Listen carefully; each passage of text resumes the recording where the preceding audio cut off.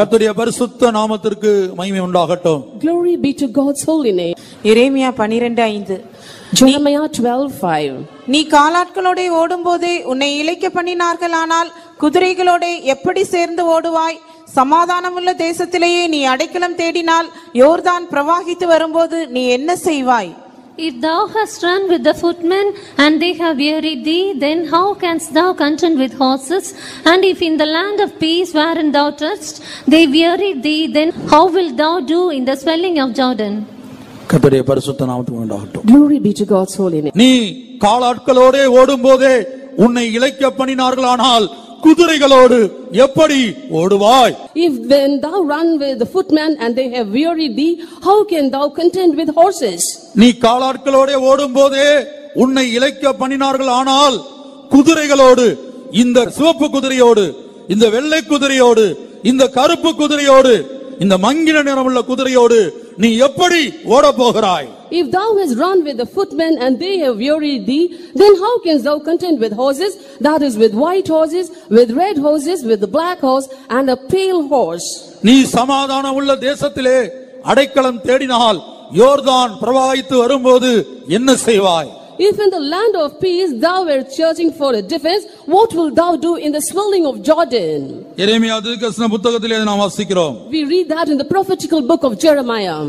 12:5. நீ காலாட்களோட ஓடும்போதே உன்னை இளைக்க பண்ணினார்களானால் குதிரைகளோட எப்படி சேர்ந்து ஓடுவாய்? அவர் அர்த்தம் என்ன? இந்த கிருபையின் நாட்களிலே நியமிக்கப்பட்ட கூட்டங்களுக்கு குறித்த நேரத்துக்கு வந்து தேவனை ஆராதிக்க முடியாவிட்டால், இந்த கிருபையின் நாட்களிலே தேவனுக்கு பிரியமான ஒரு ஜீவியம் உனக்கு செய்ய முடியாவிட்டால், குதிரைகளோடு அந்த கிறிஸ்துவின் நாட்களில் நீ எப்படி ஜீவிக்க போகிறாய்? The meaning is, in the dispensation of grace, if you are not able to come at the particular appointed time to the service, or if you are not able to be faithful to God, what will thou do in the day of Antichrist? இன்றைக்கு கர்த்தருக்கு பிரியமான ஒரு ஜீவியம் செய்ய முடியவில்லை, இன்றைக்கு ஜெபிக்க முடியவில்லை, இன்றைக்கு வேத வாசிக்க முடியவில்லை, இன்றைக்கு ஒரு வேறுபாட்டின் ஜீவியம் செய்ய முடியவில்லை, ஆனால் இந்த கிருபையின் நாட்களிலே உனக்கு அது முடியாமல் போகுமானால், today you are not able to lead a life pleasing unto the Lord, you are not able to read the Bible regularly, you are not able to pray regularly, you are not able to lead a life of separation in this dispensation of grace, what will thou do in the day of Antichrist? வெள்ளை குதிரையின் நாட்களில் அந்த வெள்ளை குதிரையோடு நீ எப்படி ஓட போகிறாய்? And during the days of that white horse, how are you going to contend with it? சிவப்பு குதிரையின் நாட்களில் அந்த சிவப்பு குதிரையோடு நீ எப்படி ஓட போகிறாய்? On the days of the red horse, how are you going to contend with it? கருப்பு குதிரையின் நாட்களில் அந்த கருப்பு குதிரையோடு நீ எப்படி ஓட போகிறாய்? On the day of the black horse, how are you going to contend with that? மங்கின நிறமுள்ள குதிரையின் நாட்களில் அந்த மங்கின நிறமுள்ள குதிரைகளோடு நீ எப்படி ஓட போகிறாய்? On the day of the pale horse, how are you going to contend with that pale horse? ஆகவே தேவன் கிருபையாய் ஈவாய் நமக்கு கொடுத்த இந்த கிருபையின் காலத்தில் நம்முடைய பூரணத்துக்காக நாம் தவிப்போமாக. Therefore let us yearn for our perfection in the dispensation of grace that God has graciously given unto us. இந்த கிருபையின் காலத்தில் தேவனுடைய பாதத்தில் விழுந்து கிடக்கிற, ஜெபத்திலே விழுந்து கிடக்கிற மனிதர்களாய் நாம் மாற்றப்படுவோமாக. In this dispensation of grace, let us become men who fall in the feet of God in prayer. இந்த கிருபையின் காலத்தில் தேவ சித்தம் செய்கிற சபையாய் நாம் மாறுவோமாக. In this dispensation of grace, let us turn to be a church which does the will of God. கர்த்தருடைய பரிசுத்த நாமத்திற்கு மகிமை உண்டாகட்டும். Glory be to God's holy name. முத்திரையை, முதல் முத்திரையை உடைத்ததான அந்த ஆட்டுக்குட்டியானவர் இதோ நமக்காக அந்த முத்திரையை உடைக்கிறார். This resurrected morning, the Lamb who on the other day broke the seal for Apostle John, who was banished to the Isle of Patmos, is breaking the seal for us. வெளிப்படுத்தல் 6ஆம் அதிகாரம் முதல் 2 வசனங்களை வாசிப்போம். Let's read Revelation chapter 6, the first 2 verses. ஆட்டுக்குட்டியானவர் முத்திரைகளில் ஒன்றை உடைக்க கண்டேன். அப்பொழுது 4 ஜீவன்களில் ஒன்று என்னை நோக்கி, நீ வந்து பார் என்று இடிமுழக்கம் போன்ற சத்தமாய் சொல்ல கேட்டேன். நான் பார்த்தபோது இதோ ஒரு வெள்ளை குதிரையை கண்டேன். அதன் மேல் ஏறி இருந்தவன் வில்லை பிடித்திருந்தான். அவனுக்கு ஒரு கிரீடம் கொடுக்கப்பட்டது. அவன் ஜெயிக்கிறவனாகவும் ஜெயிப்பவனாகவும் புறப்பட்டான். And I saw when the Lamb opened one of the seals, and I heard as it were the noise of thunder, one of the 4 beasts saying, come and see. And I saw, and behold, a white horse, and he that sat on him had a bow, and a crown was given unto him, and he went forth conquering and to conquer. ஆட்டுக்குட்டியானவர் முத்திரைகளில் ஒன்றை அதாவது முதலாம் முத்திரையை உடைக்க கண்டேன். I saw when the Lamb opened one of the seals, that is the first seal. அப்பொழுது 4 ஜீவன்களில் ஒன்று யோவானை நோக்கி ஒரு அழைப்பு கொடுக்கிறது. நீ வந்து பார் என்று இடிமுழக்கம் போன்றதான ஒரு சத்தத்தை யோவான் கேட்கிறார். And with the noise of thunder, one of the 4 beasts gave a welcome to John, saying, come and see. அதே அழைப்பை, அதே சத்தத்தை இதோ இந்த உயிர்த்தெழுந்த காலை வேளையில் நாம் கேட்போமாக. நமக்கு ஒரு அழைப்பு கொடுக்கப்படுகிறது. நீ வந்து பார். That same invitation and that same voice is once again resonating this resurrected morning to all of us, saying, come and see. அப்போது அந்த முதலாம் முத்திரை உடைக்கப்பட்ட போது அதில் எழுதப்பட்டிருந்த விஷயம் என்னவென்று சொன்னால், 2ஆம் வசனத்தில் நான் வாசிக்கிறபடி, நான் பார்த்தபோது இதோ ஒரு வெள்ளை குதிரையை கண்டேன். And the matter which was written when the first seal was opened was, I saw and beheld a white horse. அதின் மேல் ஏறி இருந்தவன் வில்லை பிடித்திருந்தான். He that sat on him had a bow. அவனுக்கு ஒரு கிரீடம் கொடுக்கப்பட்டது. And a crown was given unto him. அவன் ஜெயிக்கிறவனாகவும் ஜெயிப்பவனாகவும் புறப்பட்டான். He went forth conquering and to conquer. கர்த்தருடைய பரிசுத்த நாமத்திற்கு மகிமை உண்டாகட்டும். Glory be to God's holy name. இதனுடைய ஆவிக்குரிய அர்த்தங்களைத்தான் பரிசுத்த ஆவியானவர் இந்த உயிர்த்தெழுந்த காலை வேளையில் இந்த சபையோடு பேச விரும்புகிறார். This resurrected morning, the Holy Ghost wants to talk to this church about the spiritual meaning of this verse. இயேசுவின் ரகசிய வருகைக்கு பிற்பாடு, இயேசுவின் ரகசிய வருகையில் அந்த கற்புள்ள கன்னிகை எடுத்துக்கொள்ளப்பட்ட அந்த நொடி பொழுது இந்த வார்த்தை இந்த உலகத்தில், இந்த பூமியில் நிறைவேறும். At the fraction of the moment after the chaste virgin is being raptured in the secret coming of Jesus, this world was established in the earth and the world. இனிமேல் எழும்ப போகிற முழு உலகத் தலைவன் இயேசுவின் ரகசிய வருகைக்கு பிற்பாடு இந்த முழு உலகத்துக்கும் ஆளுகை செய்யக்கூடிய அந்த முழு உலகத் தலைவனுடைய அரசாங்கம், ஆட்சி எப்படி இருக்கும் என்பதைத்தான் இந்த பிதாவின் வலது கரத்தில் உள்ள புஸ்தகத்தில் உள்ளும் புறம்பும் எழுதப்பட்டு 7 முத்திரைகளால் முத்திரிக்கப்பட்டிருந்தது. In the book that was in the right hand of the Father, which was sealed with 7 seals and was written within and on the outside, was the details about the rule of the whole world leader who will rise after the secret coming of Lord Jesus Christ. முதலாவது வெள்ளை குதிரையை கண்டேன் என்று அவர் சொல்லுகிறார். First he says that he saw a white horse. இந்த வெள்ளை குதிரை அதனுடைய ஆவிக்குரிய அர்த்தம் என்ன? What is the spiritual significance of this white horse? இந்த வெள்ளை சமாதானத்தை காட்டுகிறது. White shows peace. கர்த்தருடைய பரிசுத்த நாமத்திற்கு மகிமை உண்டாகட்டும். Glory be to God's holy name. இரண்டாவதாக, Second, அந்த குதிரையின் மேல் ஒருவன் ஏறி இருக்கிறான். a man was on that beast. அது அந்திகிறிஸ்துவின் ஆட்சி முறையை வெளிப்படுத்துகிறது. That shows about the rule of Antichrist. அவன் கரத்திலே ஒரு வில்லை பிடித்திருக்கிறான். He had a bow in his hand. ஆனால் அம்பு அவனுடைய கரத்தில் இல்லை. But he did not have the arrow in his hand. வில்லை மாத்திரமே அவன் கரத்திலே பிடித்திருக்கிறான், கைகளில் அம்பு இல்லை. He just had a bow in his hand, but the arrow was not with him. இது எதை வெளிப்படுத்துகிறது? What does this show? அவன் தந்திரமாக சமாதானத்தை வன்முறையின் மூலமாக கொண்டு வருகிறான். Cunningly or subtly, by force, he is bringing this peace. நான் மறுபடியும் சொல்லுகிறேன். I am repeating once again. வெள்ளை குதிரை சமாதானத்தை வெளிப்படுத்துகிறது. White horse signifies peace. அதின் மேல் ஏறி இருந்தவன் இனிமேல் இந்த உலகத்தில் இயேசுவின் ரகசிய வருகைக்கு பிற்பாடு வெளிப்படக்கூடிய முழு உலகத் தலைவனுடைய ஆட்சி முறையை காட்டுகிறது. The one that sat on him shows the rule of the whole world leader who will emerge after the secret coming of Jesus. அவன் கையிலே வில்லை பிடித்திருந்தான். He had a bow in his hand, ஆனால் அம்பு இல்லை. but the arrow was not there. இப்ப சமாதானம் முழு உலகத்துக்கும் நான் சமாதானம் கொடுக்கிறேன் என்கிற வாக்குத்தத்தத்தோடு அந்த முழு உலகத் தலைவன் இயேசுவின் ரகசிய வருகைக்கு பிற்பாடு எழும்புவான். With the promise of a peace for the whole world, that leader will emerge after the secret coming of Jesus. ஜனங்களை தந்திரமான முறையில் Cunningly he will deceive the people. கர்த்தருடைய பரிசுத்த நாமத்துக்கு மகிமை உண்டாகட்டும். Glory be to God's holy name. ஜனங்களை வஞ்சிக்கத்தக்கதாக, so that he may deceive the people. சமாதானத்தை வாக்கு பண்ணி வருகிறான், ஆனா அதே வேளையில் அவன் வன்முறையை தந்திரமாக ஜனங்கள் மேல் பயன்படுத்துவான். He will come there promising peace, at the same time there will be violence in him. கர்த்தருடைய பரிசுத்த நாமத்துக்கு மகிமை உண்டாகட்டும். Glory be to God's holy name. அடுத்து அவனுக்கு ஒரு கிரீடம் கொடுக்கப்பட்டது. Next a crown was given unto him. இந்த கிரீடம் யார் கொடுப்பது? Who gives this crown? இந்த கிரீடத்தை இனிமேல் எழும்பக்கூடிய அந்த முழு உலக தலைவனுக்கு யார் அந்த கிரீடத்தை கொடுப்பது? Who will give this crown to the whole world leader who will rise hereafter? வானத்திலிருந்து தற்போது கிரியை செய்து கொண்டிருக்கிற வலு சர்ப்பமானது இயேசுவின் ரகசிய வருகையில் மணவாட்டி சபை எடுத்துக்கொள்ளப்பட்ட உடனே அது பூமிக்கு விழத்தள்ளப்படும். The dragon which is now working in heavenly places will be pushed down or cast down to the earth after the bridal church is being caught up in the secret coming. நான் மறுபடியும் சொல்லுகிறேன். I am repeating once again. இன்றைக்கு சாத்தான் அல்லது வலு சர்ப்பம் வானத்திலிருந்து நமக்கு விரோதமாய் கிரியை செய்து கொண்டிருக்கிறது. Today devil or the dragon is working against us from heavenly places. இயேசுவின் ரகசிய வருகையில் அந்த கற்புள்ள கன்னிகை அல்லது மணவாட்டி சபை எடுத்துக்கொள்ளப்பட்ட உடனேயே வானத்தில் ஒரு யுத்தம் உண்டாகும்.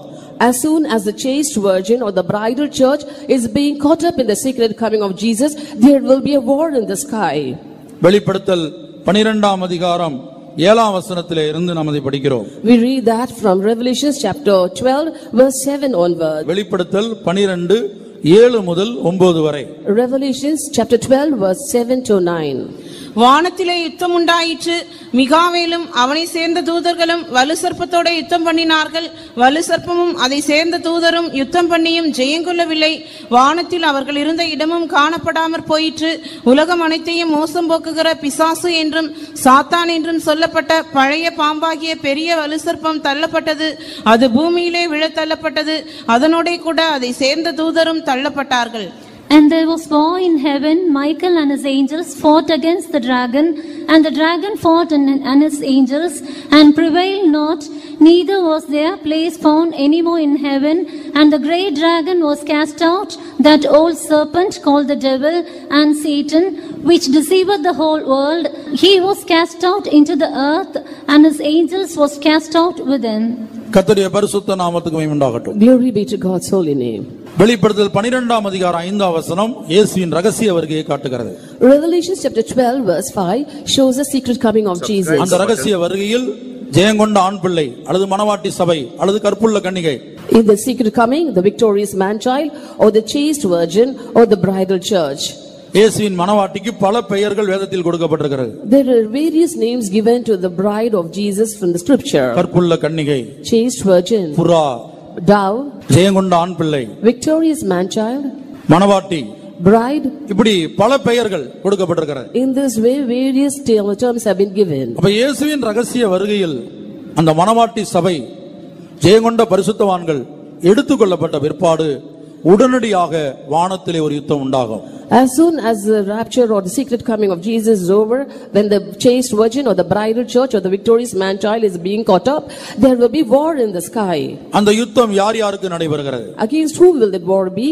9ஆம் வசனத்தில் நாம் வாசித்தபடி இன்றைக்கு முழு உலகத்தையும் மோசம் போக்கிக் கொண்டிருக்கிற அந்த சாத்தான் அல்லது வலு சர்ப்பம் அல்லது பழைய பாம்பு அது என்ன செய்கிறது? வானத்திலிருந்து பூமியிலே தள்ளப்படுகிறது. அது ஒரு யுத்தம் உண்டாகிறது. இந்த சாத்தானுக்கும் மிகாவேலுக்கும் வானத்திலே ஒரு யுத்தம் நடைபெறுவதாக யோவான் காண்கிறார். There is a war in the sky, that is with the great dragon or old serpent, Satan and Michael and his angels. ஒரு யுத்தம் நடைபெறுகிறது. There is a war. அந்த யுத்தத்திலே மிகாவேலும் மிகாவேலை சேர்ந்ததான தூதர்களும் ஜெயம் எடுக்கிறார்கள், ஜெயிக்கிறார்கள். And in that war Michael and his angels will win. வலு சர்ப்பமும் அதனுடைய தூதர்களும் தோல்வி அடைகிறார்கள். Great dragon and his angels will face defeat. தோல்வி அடைந்த உடனேயே அதுவரை வானத்திலிருந்து கிரியை செய்து கொண்டிருந்த அந்த வலு சர்ப்பமும் அதனுடைய தூதர்களும் பூமியிலே விழத்தள்ளப்படுகிறார்கள். After it is defeated, the great dragon and his angels are cast down to the earth. இப்படி பூமியிலே விழத்தள்ளப்பட்ட இந்த வலு சர்ப்பம் This great dragon which has been cast down to this earth, என்ன செய்ய போகிறது? what is it going to do? நான் சொன்னேன், இயேசுவின் ரகசிய வருகையில் ஜெயங்கொண்ட சபை எடுத்துக்கொள்ளப்பட்ட உடனேயே வானத்திலே ஒரு யுத்தம் உண்டாகும். As I told you earlier, as soon as the victorious man child or the bridal church is caught up in the secret coming of Jesus, there will be a war in the sky. வானத்திலே யுத்தம் நடந்து கொண்டிருக்கிற அதே வேளையில் தானே, அதே நேரத்தில் தானே இந்த பூமியில், இந்த மொத்த உலகத்தில் ஒரு யுத்தம் நடந்து கொண்டிருக்கும். At the same time, when there is a war in the sky going on, there will be a war in this world also. அதுதான் மூன்றாம் உலக மகா யுத்தம் என்று அழைக்கப்படுகிறது. That will be called the third world war. இதுவரை இந்த உலகம் இரண்டு உலக மகா யுத்தங்களை சந்தித்திருக்கிறது. Till today, the world has faced two world wars. இந்த இரண்டு உலக மகா யுத்தங்களின் தோற்றம், வீழ்ச்சி, யார் ஜெயிப்பார்கள் என்பது சத்திய வேதத்தில் தெளிவாக தீர்க்கதரிசனம் உரைக்கப்பட்டிருக்கிறது. It is very clearly been prophesied in the holy scriptures as to who will initiate the war and how the war will come to an end.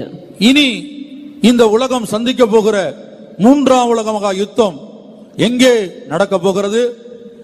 Where will the third world war that the world is going to face be led? யார் யாருக்கு நடக்க போகிறது? Against whom will the wars be fought? அந்த மூன்றாம் உலக மகா யுத்தத்தில் யார் ஜெயிக்க போகிறார்கள்? Who will be the winners in the third world war? அதுவும் எசேக்கியேல் தீர்க்கதரிசன புத்தகத்தில் எழுதப்பட்டிருக்கிறது. Even these things are written in the prophetical book of Ezekiel. இப்ப பாருங்க, மூன்றாம் உலக மகா யுத்தம் நடைபெற்று அதில ஒருவன் ஜெயித்து வர வேண்டும். The third world war will surely take place and there will be a winner and he will emerge. அவன்தான் இந்த வெள்ளை குதிரையின் மேல் ஏறி இருந்தவன். He is the one who rode upon that white horse. இன்றைக்கு நீங்க முழு உலகத்தையும் கவனித்து பார்த்தா கிட்டத்தட்ட 205 நாடுகளுக்கு மேல இருக்கிறது. Today when we consider the whole world, there are nearly 205 nations. இன்றைக்கு நம்முடைய நாட்களில் கிட்டத்தட்ட 205 நாடுகளுக்கு மேலாக இருக்கிறது முழு உலகத்திலும். Today in our days there are nearly or more than 205 nations in the world. ஒவ்வொரு நாட்டுக்கும் ஒரு பிரதமர், ஒரு ஜனாதிபதி. சில நாடுகளுக்கு ஜனாதிபதி மட்டும் அல்லது பிரதமர் மட்டும். அப்படி நாம் பார்க்கிறோம். இன்றைக்கு நம்முடைய நாட்களில் நாம் அப்படி பார்க்கிறோம். In the present scenario, there is a prime minister and president for each nation. For certain nations there is a president alone, and for certain others there is a prime minister alone. ஆனால் இயேசுவின் ரகசிய வருகைக்கு பிற்பாடு இந்த முழு உலகத்துக்கும் சேர்ந்து ஒரு தலைவன் எழும்ப, ஒரே ராஜா எழும்ப வேண்டும். But after the secret coming of Lord Jesus Christ, there will be one leader or one king to rule the whole world. இன்றைக்கு இந்திய நாட்டை எடுத்துக்கொண்டால் ஒரு ஜனாதிபதியை நாம் பார்க்கிறோம், ஒரு பிரதமரை பார்க்கிறோம். Today when we consider India, there is a president and a prime minister. இன்றைக்கு இந்தியாவில் இயற்றக்கூடிய சட்டங்கள் அல்லது இந்தியாவில் உள்ள காரியங்கள் எல்லாம் நம்ம ஜனாதிபதி அல்லது நம்முடைய பிரதமர் தான் செய்ய முடியும். அமெரிக்காவில் உள்ள ஜனாதிபதிக்கோ அல்லது ரஷ்யாவில் உள்ள ஜனாதிபதிக்கோ இந்திய நாட்டில் உள்ள சட்டங்கள்ல, இந்திய நாட்டில் உள்ள காரியங்கள்ல தலையிட முடியாது. The president and prime minister of India alone can interfere into the affairs of the Indian government and the people, and a president or prime minister of either America and Russia cannot interfere. இப்படியாக இன்றைக்கு முழு உலகத்திலும் தனித்தனி நாடுகளும் தனித்தனி ராஜாக்களும், அதாவது பிரதமர் அல்லது ஜனாதிபதி காணப்படுகிறார்கள். அப்படிப்பட்ட ஒரு ஆட்சி முறை நம்முடைய நாட்களில் தற்போது நடந்து வருகிறது. In this way, in our days, the ruling system is there is a different prime minister and president for each nation in this world. ஆனால் வெகு சீக்கிரத்திலே ஒரு மூன்றாம் உலக மகா யுத்தத்தை இந்த உலகம் சந்திக்க போகிறது. But very soon this world will face the third world war. அந்த மூன்றாம் உலக மகா யுத்தம் எப்போது நடைபெற போகிறது? When will the third world war commence? இயேசுவின் ரகசிய வருகைக்கு பிற்பாடு, after the secret coming of Jesus. ரகசிய வருகையில சபை எடுத்துக்கொள்ளப்பட்ட உடனேயே, as soon as the church is being caught up in the secret coming, அந்த சனப்பொழுதே ரெண்டு விதமான யுத்தங்கள் நடைபெறும். at the same moment two wars will take place. ஒன்று வானத்திலே நடக்கக்கூடிய யுத்தம். One is a war in the sky, வலு சர்ப்பத்துக்கும் அவனுடைய தூதர்களுக்கும், great dragons and his angels on one side, மிகாவேலுக்கும் அவனுடைய தூதர்களுக்கும், and Michael and his angels on the other side. அந்த யுத்தம் நடந்து கொண்டிருக்கிற அதே வேளையில் தானே இந்த பூமியிலே ஒரு யுத்தம் நடைபெறுகிறது. அதுதான் மூன்றாம் உலக மகா யுத்தம். At the same time the war is going on in heaven, there will be a war in this earth. That is the third world war. ஆகவே தேவ ஜனங்கள் தெளிவாய் விளங்கிக் கொள்ளுங்கள். இயேசுவின் ரகசிய வருகையில் சபை எடுத்துக்கொள்ளப்படுகிற வரையிலும் தான் ஓரளவு சமாதானம் இருக்கும். சபை எடுத்துக்கொள்ளப்பட்ட உடனேயே இந்த உலகம் ஒரு மூன்றாம் உலக மகா யுத்தத்தை சந்திக்கும். Therefore the people of God should have a very clear understanding that until the secret coming of Jesus alone there will be a little amount of peace in this world, but after which it will be shattered by the third world war. இந்த மூன்றாம் உலக மகா யுத்தத்தில் இன்றைக்கு இந்த உலகத்தில் காணப்படக்கூடிய வல்லரசு நாடுகள் இரண்டாக பிரிந்து நின்று யுத்தம் பண்ணும். In this third world war the superpowers of today will go on two sides during that war. அதை எசேக்கியேல் தீர்க்கதரிசன புத்தகம் 38ஆம் அதிகாரத்திலே நாம் பார்க்கிறோம். We read that in the prophetical book of Ezekiel chapter 38. முதலாம் வசனத்திலிருந்து நான் வாசிக்கும்போது, when we read from the first verse, கர்த்தருடைய வார்த்தை எனக்கு உண்டாகி அவர் மனுபுத்திரனே மேசேக் தூபால் ஜாதிகளின் தலைமையான அதிபதியாகிய மாகோகு தேசத்தானான கோகுக்கு எதிராக நீ உன் முகத்தை திருப்பி அவனுக்கு விரோதமாக தீர்க்க தரிசனம் உரைத்து சொல்ல வேண்டியது என்னவென்றால், கர்த்தராகிய ஆண்டவர் உரைக்கிறார், மேசேக் தூபால் ஜாதிகளின் அதிபதியாகிய கோகே, இதோ நான் உனக்கு விரோதமாக வருவேன். நான் உன்னை திருப்பி உன் வாயில் துரட்டுகளை போட்டு உன்னையும் உன்னுடைய எல்லா சேனையையும் குதிரைகளையும் சர்வாயுதம் தரித்த குதிரை வீரர்களையும் பரிசையும் கேடகமும் உடைய திரளான கூட்டத்தையும் புறப்பட பண்ணுவேன். அவர்கள் எல்லாரும் பட்டயங்களை பிடித்திருப்பார்கள். அவர்களோட கூட பெர்சியரும் எத்தியோப்பியரும் லீபியரும் இருப்பார்கள். அவர்கள் எல்லாரும் கேடகம் பிடித்து தலைச்சீராவும் தரித்திருப்பார்கள். கோமேரும் அவனுடைய எல்லா இராணுவங்களும் வடதிசையிலுள்ள தோகர்மா வம்சத்தாரும் அவர்களுடைய எல்லா இராணுவங்களும் ஆகிய திரளான ஜனங்கள் உன்னுடனே கூட இருப்பார்கள். முதல் வசனத்தை கவனியுங்கள். மேசேக் தூபால் என்று எழுதப்பட்டிருக்கிறது. தமிழ்ல ஒரு வார்த்தை இல்லை, அதாவது மலையாளத்திலும் மூலபாசிலும் ரோஸ் தேசம் என்று எழுதப்பட்டிருக்கு. மலையாளத்தில் ரோஸ் தேசம், ரஷ்யாவுடைய பழைய பெயர் ரோஸ்லேண்ட். In Ezekiel chapter 38 verse 2, there are two nations given here, that is Meshech and Tubal, but in the Malayalam version another nation has been given as Rose, that is Russia. அதாவது எசேக்கியேல் 34ஆம் அதிகாரத்தில் மூன்று பதங்கள், அதாவது Meshech Tubal rose தேசம், அது தமிழ்ல இல்ல. Rose என்பது தமிழ்ல இல்ல. The term rose is missing in both Tamil and English. அடுத்து மேசேக் தூபால் என்று சொல்லும்போது, மேசேக் என்று சொல்வது ரஷ்யாவிலே தற்போது காணப்படுகிற மாஸ்கோவின் பழைய பெயர்தான் Meshach. The Moscow which is in Russia was previously called as Meshech. ரஷ்யாவிலே காணப்படுகிற டுபாஸ்கோ என்று சொல்லக்கூடிய அதனுடைய பழைய பெயர்தான் தூபால். The Tabasco of Russia is the old name for Tubal. கர்த்தருடைய பரிசுத்த நாமத்துக்கு உண்டாகட்டும். Glory be to God's holy name. அப்ப மூன்றாம் உலக மகா யுத்தம் ரஷ்யா தலைமையில் ஒரு கூட்ட நாடுகள் வரும். So in the third world war on one side will be Russia with its allies. Russia தலைமையில எந்தெந்த நாடுகள் வரும் என்பதை எசேக்கியேல் 38ஆம் அதிகாரம் 5-6 வசனங்களிலே நாம் வாசிக்க கேட்டோம். In Ezekiel chapter 38 verse 5 and 6 we heard that the nations of group of nations that will join together with Russia. முதலாவதாக பெர்சியா என்று நாம் வாசித்தோம். First we read Persia. எசேக்கியேல் 38ஆம் அதிகாரம் 5-6. Ezekiel 38 verse 5 and 6. அவர்களோட கூட அவர்களோட கூடனா எவர்களோட கூட? ரஷ்யா கூட, ரஷ்யாவோடு கூட, along with Russia. அன்றைக்கு மூன்றாம் உலக மகா யுத்தத்தில் ரஷ்யாவோடு கூட நிற்கக்கூடிய நாடுகள்ல முதல் நாடு பெர்சியா என்று எழுதப்பட்டிருக்கிறது. The first nation that is called Persia which will club with Russia during the third world war. Persia என்று சொல்வது தற்போது காணப்படுகிற ஈரான் நாட்டை காட்டுகிறது. Persia is now called as Iran. 1935ஆம் ஆண்டுதான் Persia என்கிற பெயர் மாற்றப்பட்டு ஈரான் என்கிற பெயர் வந்ததாக நாம் பார்க்கிறோம். We see that in the year 1935 the name Persia was removed and was replaced by Iran. Mohammed Riya Shah என்பவர்தான் இந்த பெயரை மாற்றினார். 1935ஆம் ஆண்டு Mohammed Riya Shah. In the year 1935 Muhammad Reza Shah was the one who changed the name. அவர்தான் பெர்சியா என்கிற பெயரை மாற்றி ஈரான் என்று பெயர் வைத்தார். ஆகவே பெர்சியா என்பது தற்போது காணப்படக்கூடிய ஈரான் நாட்டை காட்டுகிறது. He removed the name Persia and replaced it by Iran. இரண்டாவதாக எத்தியோப்பியா. Second is Ethiopia. அது இன்றைக்குள்ள எத்தியோப்பியாவை காட்டுகிறது. That is called Ethiopia even today. மூன்றாவதாக Libya. Third one is Libya. அது இன்றைக்குள்ள லிபியாவை காட்டுகிறது. That is called Libya even today. நான்காவதாக Comair என்று எழுதப்பட்டிருக்கிறது. Fourth is written Gomer. Comair என்ற வார்த்தையில் தற்போது காணப்படுகிற ஜெர்மனி நாட்டை காட்டுகிறது. ஜெர்மனியுடைய பழைய பெயர் தான் கோமேர். பழைய ஆங்கில பைபிள்ல நீங்க பாத்தீங்கன்னா மேப்ல பின்பக்கம் உள்ள இங்கிலீஷ் பைபிள் உள்ள மேப்ல கோமேர்னு போட்டு பிராக்கெட்ல ஜெர்மனின்னு போட்டிருக்கும். Gomer is now called as Germany. When you go through the English Bible at the backside, you've got a map and there you can see the name Germany bracketed beside Gomer. கடைசியாக தொகர்மா வம்சத்தார் என்று படிக்கிறோம். And finally the house of Togarma. தொகர்மா என்பது தற்போதுள்ள துருக்கி நாட்டை காட்டுகிறது. Togarma is presently called Turkey.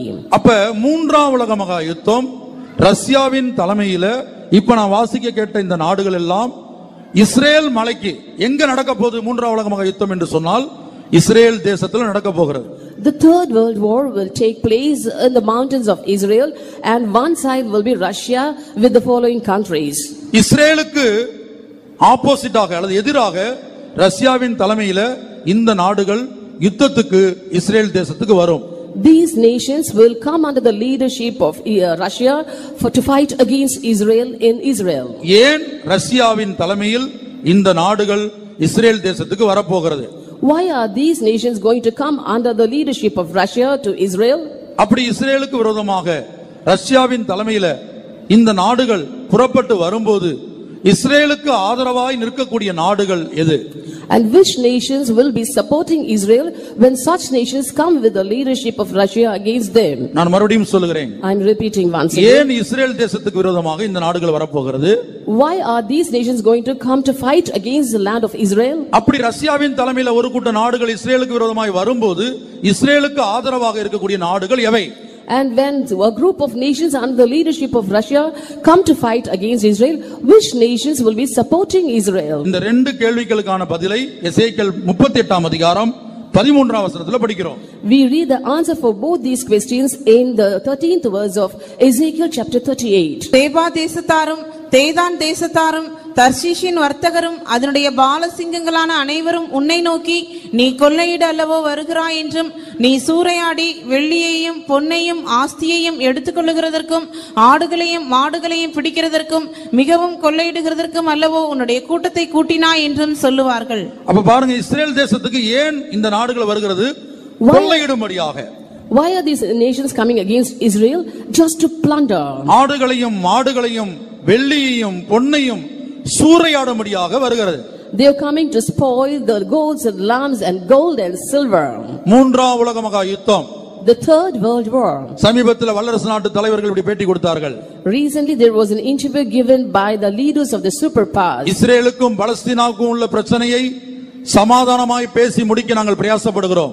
We are taking efforts to settle the conflict between Israel and Palestine in a peaceful way. அப்படி சமாதானமாய் பேசி முடிக்காத பட்சத்தில் மூன்றாம் உலக மகா யுத்தம் தவிர்க்க இயலாது என்று ரஷ்ய அதிபரும் அமெரிக்க அதிபரும் ஒரு பேட்டியில் சொல்லியிருந்தார்கள். The Russian president and the American president in different interviews have given or the statement saying that in case they are not able to settle the issue or the conflict between Israel and Palestinians in a peaceful way, the third world war is inevitable. இந்த மூன்றாம் உலக மகா யுத்தம் ஏன் Israel தேசத்தில் நடக்க போகிறது? Why is the third world war going to take place in the land of Israel? இன்றைக்கு இஸ்ரேல் தேசத்துல அவர்களுக்கு என்று ஒரு சொந்த ஆலயம் இல்ல. Today in the land of Israel they do not have a temple of their own. ஏற்கனவே தேவாலயம் இருந்த இடத்தில் ஒரு மசூதி இப்பொழுது கட்டப்பட்டிருக்கிறது. Presently in the place where the temple of God stood is a mosque. இது நிமித்தமாக பலஸ்தீனாவுக்கும் இஸ்ரேலுக்கும் தொடர்ந்து பிரச்சனை நடந்து கொண்டிருக்கிறது. And because of this there is a continuous conflict between the Palestinians and the Israelites. இன்றைக்கு நீங்க செய்தித்தாளை படித்து பார்த்தால் இந்த தீர்க்க தரிசனத்தின்படி ரஷ்யாவும் இப்ப நான் வாசித்த இந்த நாடுகளும் இஸ்ரேல் தேசத்துக்கு எதிராக இருப்பதை நாம் விளங்கிக் கொள்ளலாம். நம்முடைய நாட்களில் விளங்கிக் கொள்ளலாம். If you are regularly going through the newspapers, you can clearly understand that the nations that we saw now are under Russia's leadership standing against Israel. தேவாலயம் இடிக்கப்பட்டது. The temple of God was destroyed. ரோம சாம்ராஜ்யத்தின் மூலமாக இயேசு கிறிஸ்து தீர்க்கதரிசனம் உரைத்தபடியே ஒரு கல்லின் மேல் ஒரு கல் இராதபடிக்கு தேவாலயம் சுட்டெரிக்கப்பட்டது. As Lord Jesus Christ has prophesied, the temple of God was burned down by the Roman Empire so that one stone did not stand upon the other. ஆகவே இஸ்ரேல் தேசத்தில் இன்றைக்கு எழுத்தின்படியான தேவாலயம் இல்லை. Therefore in the land of Israel they do not have a literal temple. ஆனா ஒவ்வொரு யூதனுடைய கனவு என்ன? But what is the dream of each Israelite? ஒவ்வொரு யூதனுடைய லட்சியம் என்ன? What is the ambition of each Jew? லட்சியம் என்று சொல்லி பார்க்கிறோம். ஒவ்வொரு யூதனுடைய வெறி என்னவென்று சொன்னால் தேவனுடைய ஆலயம் கட்ட வேண்டும். Each Jew has a rage within him that he should build the temple of God. எருசலேம் தேவாலயம் எப்படி கட்டப்பட வேண்டும் என்று அவர்கள் ஒரு மாடல் தயாரித்து இருக்கிறார்கள். அதனுடைய உண்மையான படத்தை தான் நாம் இங்கே பார்க்கிறோம். Here we can see the true picture of the model that they have got ready to build the temple of God. இரண்டாவதாக இஸ்ரேல் ஜனங்கள் தேவாலயத்திலே பயன்படுத்தக்கூடிய நம்ம ஆசரிப்பு கூடாரத்தில் படிக்கிறோமே உடன்படிக்கை பெட்டி, குத்துவிளக்கு, தூபபீடம், பலிபீடம், வெண்கல தொட்டி, இப்படி நாம் ஆசரிப்பு கூடாரத்தில் நாம் படிக்கிறோம். In the ark of the tabernacle we see there is the ark of the covenant, candlestick, incense altar and then the brazen laver. அந்த பொருள்களை எல்லாம் இன்றைக்கு இஸ்ரேல் ஜனங்கள் அல்லது யூதர்கள் தயாரித்து வைத்திருக்கிறார்கள். அதனுடைய உண்மையான படத்தை தான் நாம் இங்கே பார்க்கிறோம். இதுதான் உடன்படிக்கை பெட்டி. The Jews have made ready all the vessels for the tabernacle and we can see the ark of the covenant there. கர்த்தருடைய பரிசுத்த நாமத்துக்கு உண்டாகட்டும். Glory be to God's holy name. தூபபீடம், this is incense altar. அதுபோல பிரதான ஆசாரியனுடைய கிரீடம், the crown of the high priest, ஆசாரியனுடைய வஸ்திரங்கள், அதனுடைய மணிகள், the robes and the bells of the priest. இதுதான் அந்த குத்துவிளக்கு. This is the candlestick. கர்த்தருடைய பரிசுத்த நாமத்துக்கு உண்டாகட்டும். Glory be to God's holy name. இப்படி அந்த தேவனுடைய ஆலயத்தில் வைக்க வேண்டிய உடன்படிக்கை பெட்டி, குத்துவிளக்கு, பலிபீடம், என்ன பொருள்கள் இருக்கிறதோ எல்லா பொருள்களையும் அவர்கள் தயாரித்து வைத்திருக்கிறார்கள். In this way they have already made ready all the things including the ark of the covenant, the candlestick, the altar, everything needed for the temple. மாத்திரமல்ல, சமீபத்திலே தான் வேதத்திலே நான் வாசிக்கிறதான அந்த சிவப்பு கடாரியை அவர்கள் கண்டுபிடித்து அந்த சிவப்பு கடாரியும் பிடித்து வைத்திருக்கிறார்கள். Not only that, recently we have heard that they also have got the ram ready for the offerings. கர்த்தருடைய பரிசுத்த நாமத்துக்கு உண்டாகட்டும். Glory be to God's holy name. இப்படியாக ஆலயத்துக்காக எல்லா பொருளையும் சேமித்து வைத்திருக்கிறார்கள். மாத்திரமல்ல, கட்டடம் கட்டுவதற்குள்ள எல்லா பொருட்களும். In this way they have got ready everything for the temple and also for the construction of the temple. எல்லாம் தயாரித்து ஆலயம் கட்டும்படியாக ஆயத்தமாக இருக்கிறார்கள். Everything is ready and they are quite ready to build the temple. இன்றைக்கு ஐக்கிய நாடுகள் சபையில் உள்ள பிரச்சனை, ரஷ்யாவுடைய பிரச்சனை என்னென்று சொன்னால், இந்த இஸ்ரேல் தேசம் ஆலயம் கட்டக்கூடாது. The problem that the Russians have brought out in the United Nations is that the Israelites should not go with the building of the temple. அதுபோல இங்க நான் வாசித்த சில நாடுகளும் கூட இஸ்ரேலுக்கு எதிராக ஆலயம் கட்டக்கூடாது என்று எதிர்த்து நிற்கிறது. In this way the nations that we heard now are also opposing the building of the temple by the Israelites. அப்ப என்ன சம்பவிக்கும்? Then what will happen? திடீரென்று இஸ்ரேல் ஆலயத்தை கட்ட முயற்சிக்கும். Suddenly the Israelites will try to build the temple. அப்ப அதை தடுத்து நிறுத்தும்படியாகத்தான் ரஷ்யாவின் தலைமையில ஒரு கூட்ட நாடுகள் இஸ்ரேல் தேசத்துக்கு வரும். And so under the leadership of Russia, a group of nations will come to the land of Israel to stop them from proceeding the work of the temple. அப்போது இஸ்ரேலுக்கு ஆதரவாக ஒரு கூட்ட நாடுகள் எழும்பும்.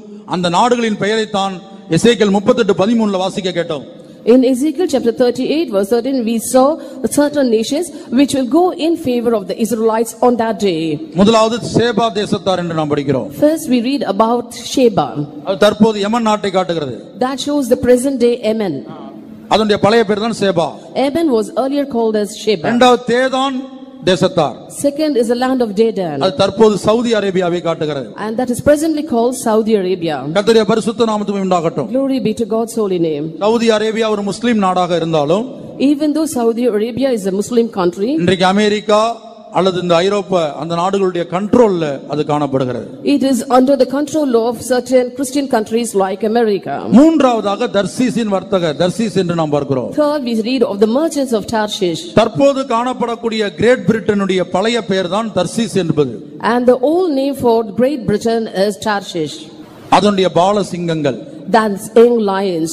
Belgium, Bulgaria, Netherlands, Sweden, Luxembourg, America, United kingdom. That young lions show that many nations including America, Belgium, Bulgaria, Luxembourg, Sweden and so on. ரஷ்யாவின் தலைமையில எசேக்கியேல் 38:5-6 நான் வாசித்த அந்த நாடுகள் இஸ்ரேல் தேசத்துக்கு விரோதமாக இந்த தேவாலயத்தின் பொருள்களை சூறையாடும்படியாக, கொள்ளையடிக்கும்படியாக இஸ்ரேல் மலைக்கு வருவார்கள்.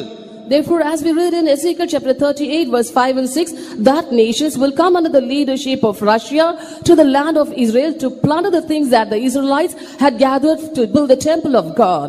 அப்பொழுது இந்த இஸ்ரேல் தேசத்துக்கு ஆதரவாக இந்த கிரேட் பிரிட்டன், அமெரிக்கா, ஐரோப்பா நாடுகள், Belgium, Bulgaria, Netherlands, Sweden, Luxembourg, United kingdom, Saudi Arabia, இப்படிப்பட்ட நாடுகள் எல்லாரும் இஸ்ரேல் தேசத்துக்கு ஆதரவாக நிற்பார்கள். அப்போது மூன்றாம் உலக மகா யுத்தம் நடைபெறும். Then a group of nations will be favoring Israel, that is Great Britain, Belgium, Bulgaria, Luxembourg, America, Sweden and Saudi Arabia, and then the third world war will commence. இந்த மூன்றாம் உலக மகா யுத்தத்திலே யார் ஜெயிப்பார்கள் என்றும் எசேக்கியேல் தீர்க்கதரிசியை கொண்டு கர்த்தர் சொல்லி இருக்கிறார். Using prophet Ezekiel, the Lord God has told who will win this third world war. எசேக்கியேல் 39ஆம் அதிகாரம் முதல் 4 வசனங்கள். Ezekiel chapter 39, the first 4 verses. இப்போதும் மனுபுத்திரனே, நீ கோகுக்கு விரோதமாக தீர்க்க தரிசனம் உரைத்து சொல்ல வேண்டியது என்னவென்றால், கர்த்தராகிய ஆண்டவர் உரைக்கிறார், மேசேக் தூபால் ஜாதிகளின் அதிபதியாகிய கோகே, இதோ நான் உனக்கு விரோதமாக வருகிறேன்.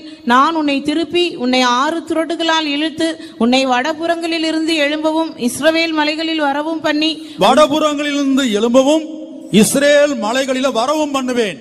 I will cause thee to come up from the north parts and will bring thee upon the mountains of Israel. இந்த தீர்க்கதரிசனம் உரைக்கப்பட்டபோது அந்த மலைகளுக்கு பேர் யூதேயா மலைகள். When the prophecy was pronounced, the name of those mountains were Judea. எசேக்கியேல் இந்த தீர்க்கதரிசனத்தை உரைத்தபோது Israel மலைகள் என்றல்ல, யூதேயா மலைகள் என்பது அவருடைய பெயராய் இருந்தது.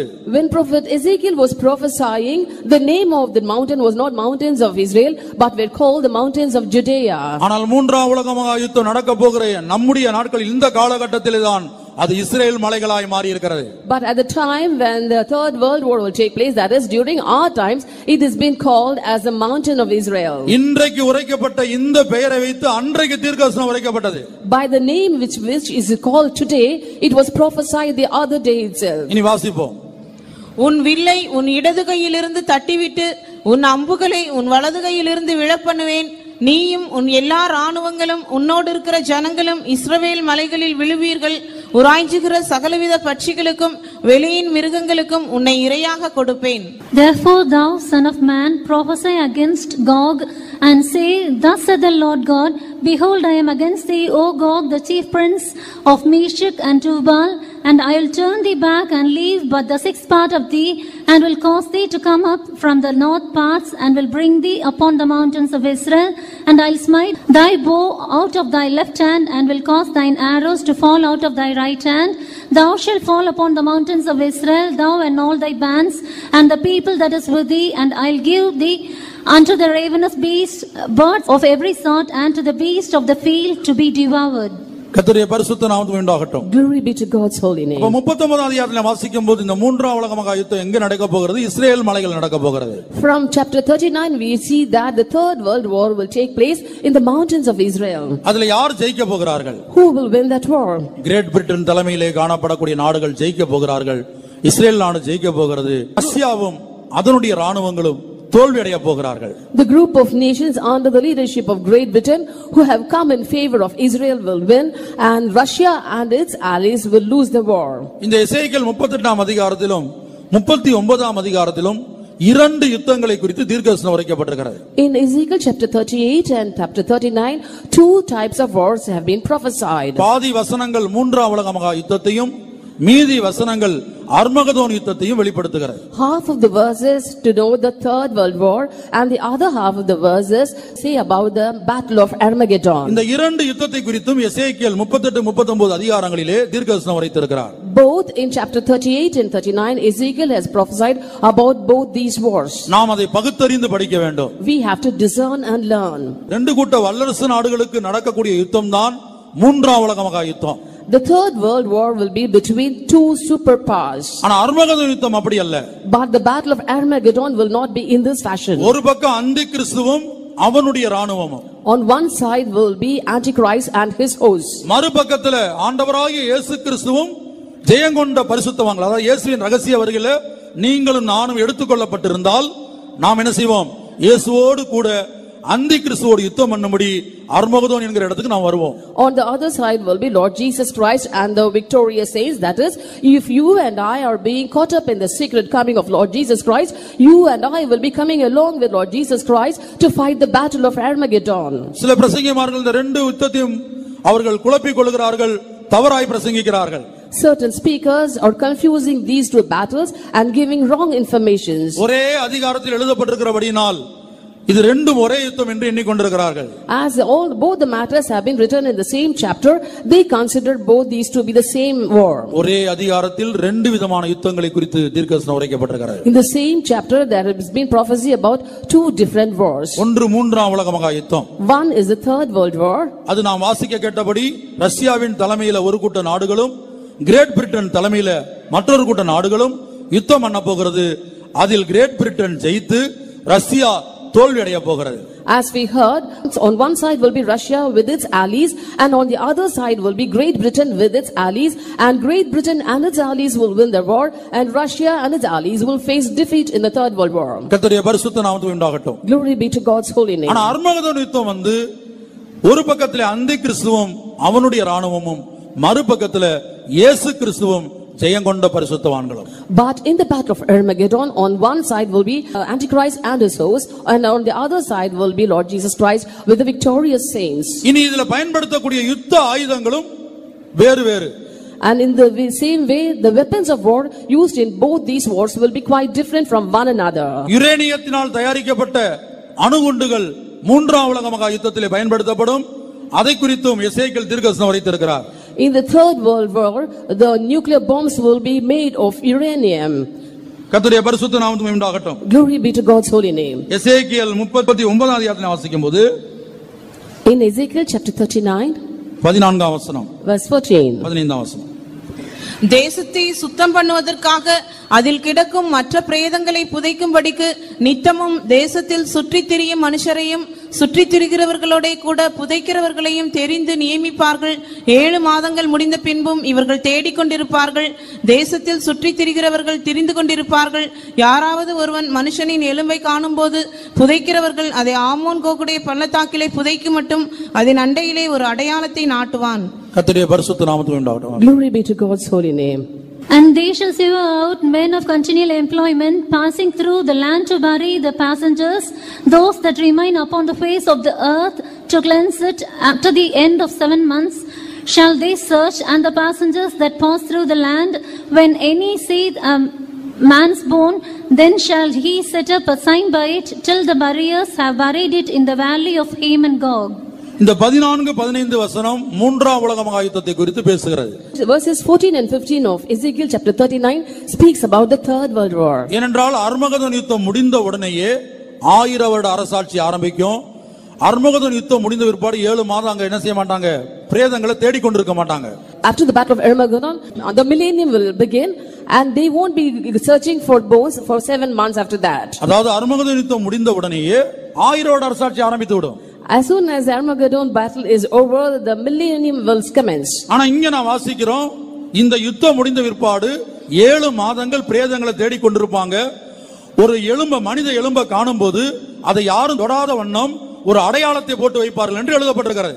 But here, after the Third World War, it is written they will be searching for 7 months for bones. As soon as they are able to find the bone, nobody will go to touch it, but they will put up a sign by it. இன்றைக்கு India முதற்கொண்டு எல்லா நாடுகளிலும் யுரேனியத்தினால் தயாரிக்கப்பட்ட அணுகுண்டுகள் காணப்படுகிறது. Today, right from India, all the nations have nuclear bombs being made of uranium. இந்த அணுகுண்டுகளுடைய ரியாக்ஷனை, யுரேனியத்தினால் தயாரிக்கப்பட்ட அணுகுண்டை பத்தி அமெரிக்கன் சயின்டிஸ்ட், நியூக்ளியர் அண்ட் நான் நியூக்ளியர் சயின்டிஸ்ட் ஜான் ஜாஃப்மேன் ஒரு பேட்டியில் இப்படி சொல்லி இருக்கிறார். American scientist by name John Hoffman of the nuclear and non-nuclear scientist has told about this. மூன்றாம் உலக மகா யுத்தம் வந்து வருடக்கணக்கா நடக்காது. The Third World War won't go on for years together. முதலாம் உலக மகா யுத்தமும் இரண்டாம் உலக மகா யுத்தமும் வருடக்கணக்கா நடந்தது. The First World War and the Second World War took place for years together. ஆனா இன்றைக்கு எல்லா நாடுகளும் வைத்திருக்கிற இந்த அணுகுண்டுகள் நிமித்தமாக மூன்றாம் உலக மகா யுத்தமானது ஒரு சில மணி நேரங்களில் முடிந்துவிடும். But due to the nuclear bombs that each nations have, the Third World War will be a matter of hours. அப்ப இந்த யுரேனியத்தினால் செய்யப்பட்டதான இந்த குண்டுகளை பயன்படுத்தும் போது அதுல உள்ள அந்த ரேடியோ ஆக்டிவ் ஆனது, அந்த அணு கதிர்வீச்சானது மனிதனுடைய சரீரத்தில் உள்ள தோல் எல்லாவற்றையும் அப்படியே உருகி ஒரு எலும்பு கூட போல மாற்றி விடுமா.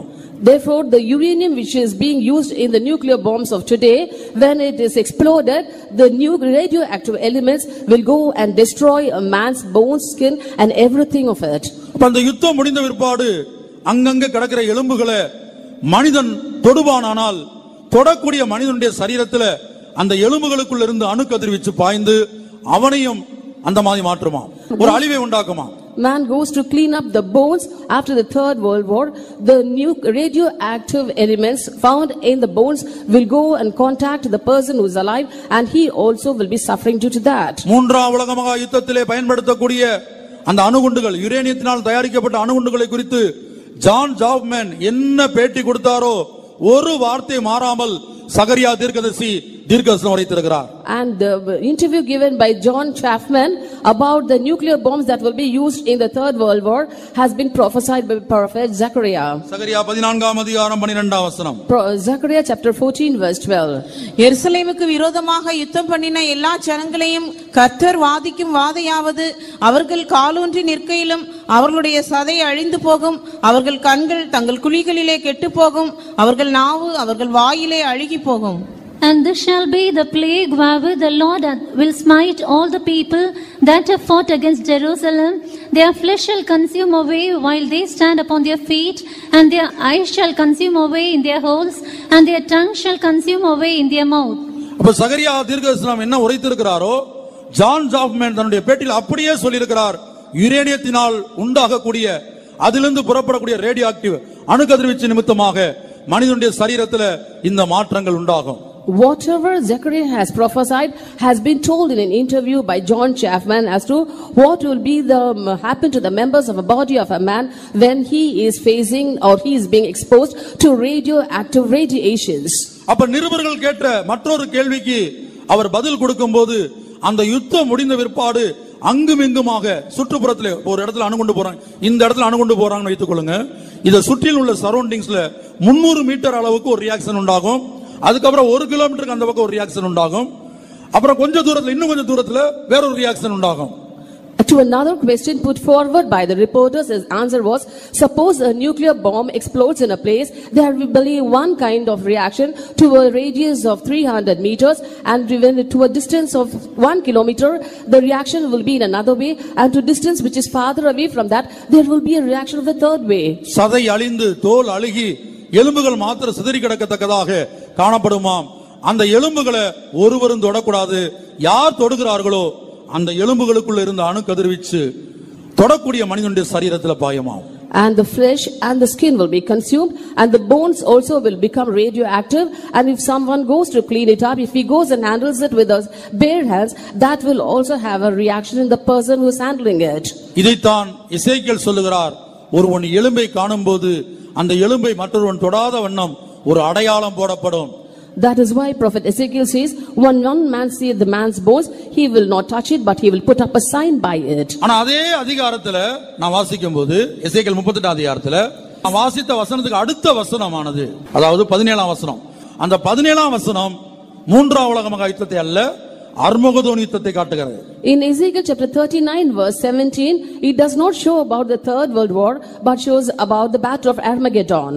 ஆகவே தான் நான் சொன்னேன், ஒரே அதிகாரத்தில் அல்லது இந்த 2 அதிகாரங்களில் மூன்றாம் உலக மகா யுத்தத்தை குறித்தும் தீர்க்கதரிசனம் உரைக்கப்பட்டிருக்கிறது, அர்மகதோன் யுத்தத்தை குறித்தும் தீர்க்கதரிசனம் உரைக்கப்பட்டிருக்கிறது. That is why I told you earlier, in both Ezekiel chapter 38 and 39, prophecies regarding the third world war and the battle of Armageddon have been prophesied. அதை நாம் எப்படி பிரித்து படிப்பது? How should we separate and learn it? மூன்றாம் உலக மகா யுத்தத்தில் 2 கூட்ட வல்லரசு நாடுகள் யுத்தம் பண்ணுகின்றன. In the third world war, it will be a war between 2 superpowers. அதிலே பயன்படுத்தப்படக்கூடிய யுத்த ஆயுதம் யுரேனியத்தினால் தயாரிக்கப்பட்ட அணுகுண்டுகள். The nuclear bombs made of uranium will be the weapons of war in the third world war. இனி அர்மகதோன் யுத்தம் எப்படி நடக்க போகிறது? How will the battle of Armageddon be? அந்தி கிறிஸ்துவும் அவனோடு கூட அவனுடைய ராணுவங்களும். Antichrist and his host on one side. மறுபக்கத்துல ஆண்டவராகிய இயேசு கிறிஸ்துவும் ஜெயங்கொண்ட சபையும். On the other side, Lord Jesus Christ and the victorious church. வெளிப்படுத்தல் 17:14. 17:14. இவர்கள் ஆட்டுக்குட்டியானவருடனே யுத்தம் பண்ணுவார்கள். ஆட்டுக்குட்டியானவர் கர்த்தாதி கர்த்தரும் ராஜாதி ராஜாவுமாய் இருக்கிறபடியால் அவர்களை ஜெயிப்பார். அவரோடு கூட இருக்கிறவர்கள் அழைக்கப்பட்டவர்களும் தெரிந்து கொள்ளப்பட்டவர்களும் உண்மையுள்ளவர்களுமாய் இருக்கிறார்கள் என்றான். They shall make war with the Lamb, and the Lamb shall overcome them, for he is Lord of lords and King of kings, and they that are with him are called and chosen and faithful. இனி இந்த அர்மகதோன் யுத்தத்தில் யார் ஜெயிப்பார்? இயேசு கிறிஸ்து ஜெயிப்பார் என்று எழுதப்பட்டிருக்கிறது. இந்த அர்மகதோன் யுத்தத்தில் பயன்படுத்தக்கூடிய யுத்த ஆயுதம் என்ன? It is written that in the battle of Armageddon, Lord Jesus Christ will win. And what will be the weapons of war used in this battle of Armageddon? வெளிப்படுத்தல் 19ஆம் அதிகாரம் 15ஆம் வசனத்தில் வாசிக்கிறோம். We read that in Revelation chapter 19 verse 15. புறஜாதிகளை வெட்டும்படிக்கு அவருடைய வாயிலிருந்து கூர்மையான பட்டயம் புறப்படுகிறது. And out of his mouth goeth forth a sharp sword. அப்ப தேவனுடைய வாயிலிருந்து, கிறிஸ்துவுடைய வாயிலிருந்து கூர்மையான பட்டயம் புறப்பட்டு எதிர்த்து நிற்கிற அந்திகிறிஸ்துவின் சேனையை நிர்மூலமாக்குகிறது. The sharp sword that proceeded out of the mouth of Jesus will go and smite Antichrist and his host. இப்போது நமக்கு அர்மகதோன் யுத்தத்தை பற்றி தேவையில்லை. Now we are not going to read about the battle of Armageddon. இருந்தாலும் நீங்கள் அதை குறித்து ஓரளவு அறிந்திருக்க வேண்டும். Yet you should have certain knowledge, understanding about that. இப்போ நாம் தியானித்துக் கொண்டிருக்கிறபடி மூன்றாம் உலக மகா யுத்தத்தின் முடிவில் கிரேட் பிரிட்டன் தலைமையில், அதாவது ஐரோப்பிய நாடுகள் ஜெயம் எடுக்கும். As we are meditating during the Third World War, Great Britain and its allies will be winning it. அப்படி ஜெயித்து வரக்கூடிய உலக தலைவனுக்கு, and the world leader who will emerge from the victorious side, வானத்திலே அந்த யுத்தம் முடிந்து வலுசர்ப்பம் பூமியிலே தள்ளப்படுகிறது. The war will be over in the sky and the great dragon will be pushed to the earth. அப்ப அந்த வலுசர்ப்பம் என்ன செய்கிறது? What does the dragon do? பூமியிலே விழத்தள்ளப்பட்ட அந்த வலுசர்ப்பமானது மூன்றாம் உலக மகா யுத்தத்தில் ஜெயித்த அந்த தலைவனுக்கு தன்னுடைய அதிகாரத்தை, தன்னுடைய சிங்காசனத்தை, தன்னுடைய வல்லமையை அந்த வலுசர்ப்பம் அவனுக்கு கொடுத்து அவனை அந்தி கிறிஸ்துவாய் மாற்றுகிறது. The dragon which has been pushed to the earth from the sky will give his seat, power and great authority to the leader who won the Third World War and make him Antichrist. எங்கே வாசிக்கிறோம்? Where do we read that? வெளிப்படுத்தல் 13ஆம் அதிகாரம் 1ஆம் வசனம் முதல் 3ஆம் வசனம் வரை. Revelation chapter 13 verses 1 to 3. பின்பு நான் கடற்கரை மணலின் மேல் நின்றேன். அப்பொழுது சமுத்திரத்திலிருந்து ஒரு மிருகம் எழும்பி வர கண்டேன். அதற்கு 7 தலைகளும் 10 கொம்புகளும் இருந்தன. அதன் கொம்புகளின் மேல் 10 முடிகளும் அதன் தலைகளின் மேல் தூஷணமான நாமமும் இருந்தன. நான் கண்ட மிருகம் சிறுத்தையை போலிருந்தது. அதன் கால்கள் கரடியின் கால்களைப் போலவும் அதன் வாய் சிங்கத்தின் வாயைப் போலவும் இருந்தன. வலுசர்ப்பமானது தன் பலத்தையும் தன் சிங்காசனத்தையும் மிகுந்த அதிகாரத்தையும் அதற்கு கொடுத்தது. And I stood upon the sand of the sea and saw a beast rise up out of the sea, having 7 heads and 10 horns, and upon his horns 10 crowns, and upon his heads the name of blasphemy. And the beast which I saw was like a leopard, and his feet were as the feet of a bear, and his mouth was as the mouth of a lion. And the dragon gave him his power and his seat and great authority. And I saw one of his heads as it were wounded to death, and his deadly wound was healed, and all the world wondered after the beast. கர்த்தருடைய பரிசுத்த நாமத்துக்கு உண்டாகட்டும். Glory be to God's holy name. வெளிப்படுத்தல் 13ஆம் அதிகாரம் 1ஆம் வசனத்தில் எழுதப்பட்ட அந்த மிருகம்தான் மூன்றாம் உலக மகா யுத்தத்தில் ஜெயிக்கக்கூடிய தலைவன். Therefore the beast, this written in Revelation chapter 13 verse 1, is a leader who will win the Third World War. அப்ப வானத்திலிருந்து கீழே விழத்தள்ளப்பட்ட வலுசர்ப்பம் தன் பலத்தையும் தன் சிங்காசனத்தையும் மிகுந்த அதிகாரத்தையும் இந்த உலக தலைவனுக்கு கொடுத்ததாக 2ஆம் வசனத்தில் வாசிக்கிறோம். In verse 2 we read that the dragon which was cast out from heaven is giving his power, seat and great authority to this beast. இனி அந்த மிருகத்தை பற்றி நாம் 2ஆம் வசனத்தில் வாசிக்கும்போது, when we read about the beast in verse 2, நான் கண்ட மிருகம் சிறுத்தையை போல் இருந்தது. And the beast which I saw was like unto a leopard. அதன் கால்கள் கரடியின் கால்கள். And his feet were as the feet of a bear. அதன் வாய் சிங்கத்தின் வாய். And his mouth as the mouth of a lion. எழுத்தின்படியாக பார்த்தா இந்த மூன்று மிருகங்களும் ஒன்றாகவே இருக்காது. Literally these three animals or beasts cannot be found together. இதனுடைய ஆவிக்குரிய அர்த்தம் என்ன? What is the spiritual significance? இங்க நான் வாசிக்கும்போது, when we read here, சிறுத்தை, leopard, யமன் நாட்டின் தேசிய விலங்காக ஏப்ரல் 29ஆம் தேதி 2008ஆம் ஆண்டு அறிவிக்கப்பட்டது. On April 29th 2008, leopard was declared as the national animal of Yemen. இரண்டாவது சிங்கம், second is a lion. United kingdom UK உடைய தேசிய விலங்காக அறிவிக்கப்பட்டது. Lion has been declared as a national animal of United Kingdom. ரஷ்யாவுடைய தேசிய விலங்கு கரடி. Bear is a national animal of Russia. சைனாவுடைய தேசிய விலங்கு கரடி. And bear is the national animal of China also. அப்ப மூன்றாம் உலக மகா யுத்தத்துக்கு பிற்பாடு என்ன சம்பவிக்க போகிறது? Therefore what will happen after the Third World War? அந்த யுத்தத்திலே ஜெயித்து வரக்கூடிய தலைவனுடைய தலைமையில், under the leadership of the leader who will win the Third World War, தோல்வி அடைந்த நாடுகள் ஒன்று சேர போகிறது. all the nations who were defeated are also going to join with him. ஒரு முழு உலக தலைவனாக அவனை மாற்றுகிறது. And it will make him as the whole world leader. வாசிப்பந்த வசனத்தை வெளிப்படுத்தல் 13:2 Revelation 13:2. நான் கண்ட மிருகம் சிறுத்தையை போல் இருந்தது. சிறுத்தையை போல் இருந்தது. It was like a leopard. அப்படி ஆவிக்குரிய அர்த்தம் என்ன? What is the spiritual significance? இன்றைக்கு யமன் நாட்டினுடைய தேசிய விலங்கு சிறுத்தை. அது 2008 வருஷம் தான் அறிவிக்கப்பட்டது. Only in the year 2008 the leopard was declared as a national animal of Yemen. அதன் கால்கள் கரடியின் கால்களை போலவும். கால்கள் கரடி என்பது ரஷ்யாவுடைய தேசிய விலங்கும் சீனாவுடைய தேசிய விலங்கும் கரடி. Feet of a bear, that is a national animal of Russia and China is bear. அப்ப கரடி போன்ற கால்கள் என்ன சொன்னா ரஷ்யாவும் சீனாவையும் காட்டுகிறது. And when we say that the feet was like the feet of a bear, it shows Russia and China. அடுத்து வாய் சிங்கத்தை போல இருந்தது. Next the mouth was like the mouth of a lion. அது எதை காட்டுகிறது? What does it show? அந்த UK உடைய தேசிய விலங்கு சிங்கம். Lion is the national animal of UK. கர்த்தருடைய பரிசுத்த நாமத்துக்கு உண்டாகட்டும். Glory be to God. அதுக்கு பிற்பாடு எந்தெந்த நாட்டுக்கெல்லாம் தேசிய விலங்கு சிங்கம் என்கிற பெயர் இங்கே கொடுக்கப்பட்டிருக்கிறது? Belgium, Bulgaria, Netherlands, Sweden, Luxembourg, United kingdom. And similarly in many other nations like Belgium, Bulgaria, Luxembourg, Sweden and so on also have lion as the national animal. கர்த்தருடைய பரிசுத்த நாமத்துக்கு உண்டாகட்டும். Glory be to God's holy name. ஆகவே இந்த இரண்டாம் வசனத்தில் சொல்லப்பட்ட அந்த மிருகம் மூன்றாம் உலக மகா யுத்தத்தில் ஜெயித்து வரக்கூடிய ஒரு உலக தலைவன். Therefore the beast that is written in verse 2 of Revelation chapter 13 is the leader who will come as a leader of the winning side from the third world war. வானத்திலிருந்து பூமியிலே விழத்தள்ளப்பட்ட அந்த வலு சர்ப்பம் தன்னுடைய சிங்காசனம், தன்னுடைய அதிகாரம், தன்னுடைய பலத்தை அந்த உலக தலைவனுக்கு கொடுத்து அவனை சர்வாதிகாரியாக அல்லது அந்தி கிறிஸ்துவாக மாற்றுகிறது. The great dragon which was pushed from heaven to the earth gives his power, seat and great authority to that leader and makes him an autocrat or the antichrist. இப்போ நாம் வாசித்ததான அந்த ஆரம்ப வசனத்துக்கு கடந்து வருவோம். வெளிப்படுத்தல் 6ஆம் அதிகாரம் முதல் 2 வசனங்கள். Now let's once again come to our text verse, Revelation chapter 6 verses 1 and 2. ஆட்டுக்குட்டியானவர் முத்திரைகளில் ஒன்றை உடைக்க கண்டேன். அப்பொழுது 4 ஜீவன்களில் ஒன்று என்னை நோக்கி நீ வந்து பார் என்று இடி முழக்கம் போன்ற சத்தமாய் சொல்ல கேட்டேன். நான் பார்த்தபோது இதோ ஒரு வெள்ளை குதிரையை கண்டேன். அதன் மேல் ஏறி இருந்தவன் வில்லை பிடித்திருந்தான். அவனுக்கு ஒரு கிரீடம் கொடுக்கப்பட்டது. அவன் ஜெயிக்கிறவனாகவும் ஜெயிப்பவனாகவும் புறப்பட்டான். And I saw when the Lamb opened one of the seals, and I heard as it were the noise of thunder, one of the 4 beasts saying, Come and see.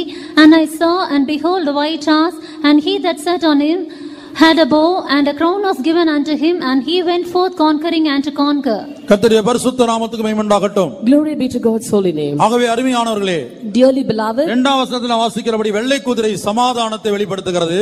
as we read in verse 2, the white horse denotes peace. அதன் மேல் எறிந்தவன் வெள்ளை பிடித்திருந்தான் என்பது வன்முறையின் மூலமாக அந்தி கிறிஸ்து கொண்டு வரக்கூடிய இந்த உலகத்துக்கு கொண்டு வரக்கூடிய சமாதானத்தை காட்டுகிறது. And we see that a man who is seated on the horse was having a bow in his hand that shows the Antichrist will bring in peace by violence.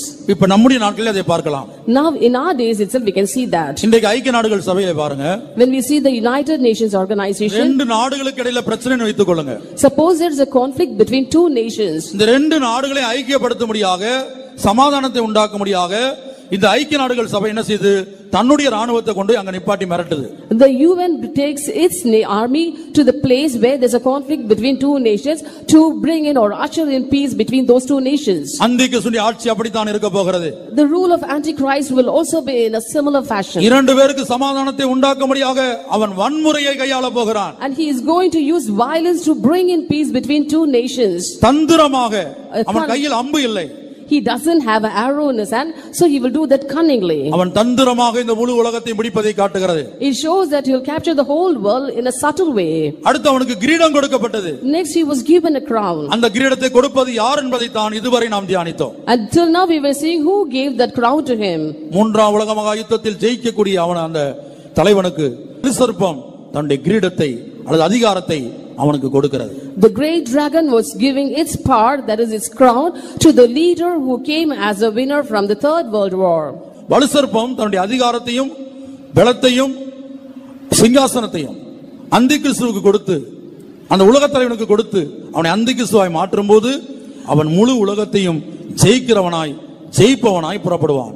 When this great dragon gives its power, seat and great authority to the beast and makes him an antichrist, he will come conquering and to conquer this whole world. இனி இப்பொழுது நம்முடைய நாட்களில் நடக்கிற சில சத்தியங்களை நான் சொல்லுகிறேன். Now let me tell you of certain truths that is taking place during our days. கர்த்தருடைய பரிசுத்த நாமத்துக்கு உண்டாகட்டும். Glory be to God's holy name. இன்றைக்கு முழு உலகத்தை, அதாவது முதலாம் உலக மகா யுத்தம் முடிந்த பிற்பாடு, at the end of the First World War, இனி இப்படிப்பட்ட யுத்தங்கள் நடக்கக்கூடாது என்பதற்காக சமாதானத்தை உண்டாக்கக்கூடிய ஒரு அமைப்பு ஏற்படுத்தப்பட்டது. So that such wars do not take place in the future, there was an organization to bring in peace. அதற்கு பேர் the League of Nations. That has been called the League of Nations. அதனுடைய சமாதான அமைப்பானது 1919 முதல் 20 வரை. That League of Nations was from the year 1919 to 1920. அதனுடைய முதல் கூட்டம் லண்டன்ல வைத்து ஜனவரி மாதம் 10ஆம் தேதி 1920ல நடந்தது. In the year 1920, on January 10th, the first meeting took place in London. அந்த League of Nations உடைய headquarters வந்து ஜெனீவாவிலே காணப்பட்டது. The headquarters for the League of Nations is in Geneva. நீங்க அத விளங்கி ஏற்கனவே சரித்திரத்தில் படித்திருக்கலாம். You might have read that in your history. முதலாம் உலக மகா யுத்தம் முடிந்த பிற்பாடு சமாதானத்தை உண்டாக்கக்கூடிய ஒரு அமைப்பு ஏற்படுத்தப்பட்டது. An organization was organized to bring in peace after the First World War. அது ஜெனீவாவிலே வைத்து இயங்கினது. That was functioning in Geneva. அதற்கு பேர் League of Nations. That is called League of Nations. இரண்டாவது இரண்டாம் உலக மகா யுத்தம் முடிந்த பிற்பாடு, next after the Second World War was over, இப்ப பாருங்க இந்த ஜெனீவா அமைப்பினால நாடுகளை கட்டுப்படுத்த முடியவில்லை. but the Geneva organization could not control the nations. அதனால இரண்டாம் உலக மகா யுத்தம் நடந்தது.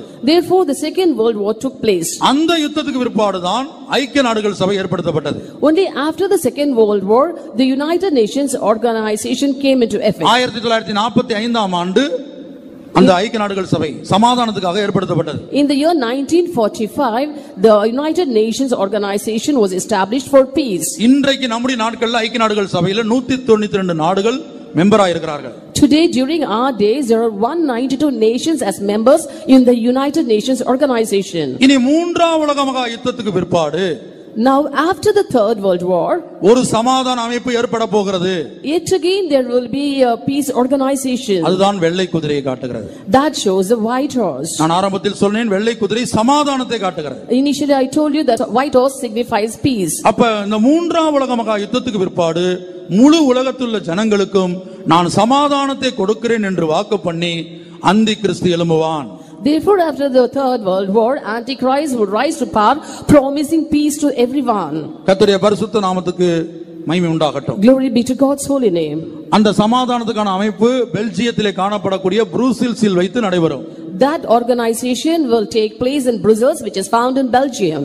அந்தி கிறிஸ்துடைய நாட்களில் காணப்படக்கூடிய அந்த சமாதான அமைப்பு, that is the organization which will be found in the days of Antichrist. பெல்ஜியத்தில் காணப்படுகிற ப்ரூசெல்ஸ் என்று சொல்லக்கூடிய இடத்திலே காணப்படும். That will be in Brussels, which is in Belgium. 1 தெசலோனிக்கேயர் 5ஆம் அதிகாரம் 3ஆம் வசனம். 1 Thessalonians chapter 5 verse 3.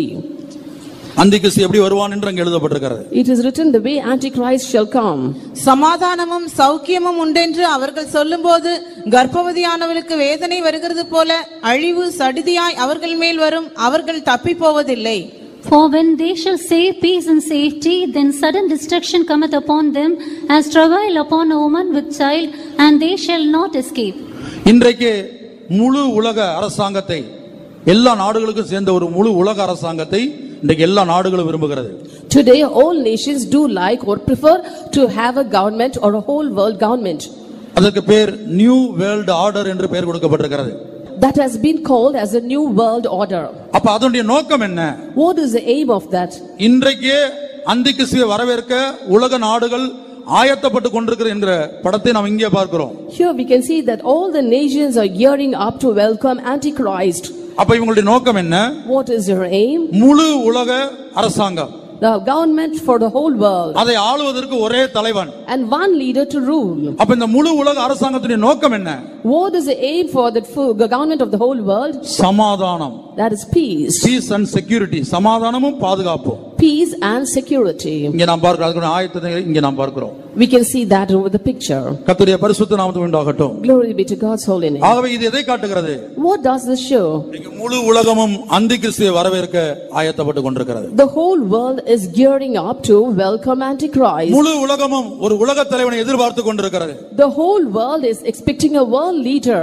ஒரு முழு உலக அரசாங்கத்தின் மூலமாக மாத்திரமே சமாதானத்தை எல்லா மனிதனுக்கும் கொடுக்க முடியும் என்று அவர்கள் அறிக்கை வெளியிட்டிருக்கிறார்கள். அதனுடைய படங்களை நாம் அங்கே பார்க்கிறோம். They have declared, and it's written in the pictures over there, that only one leader or one government rules the whole world. There can be peace.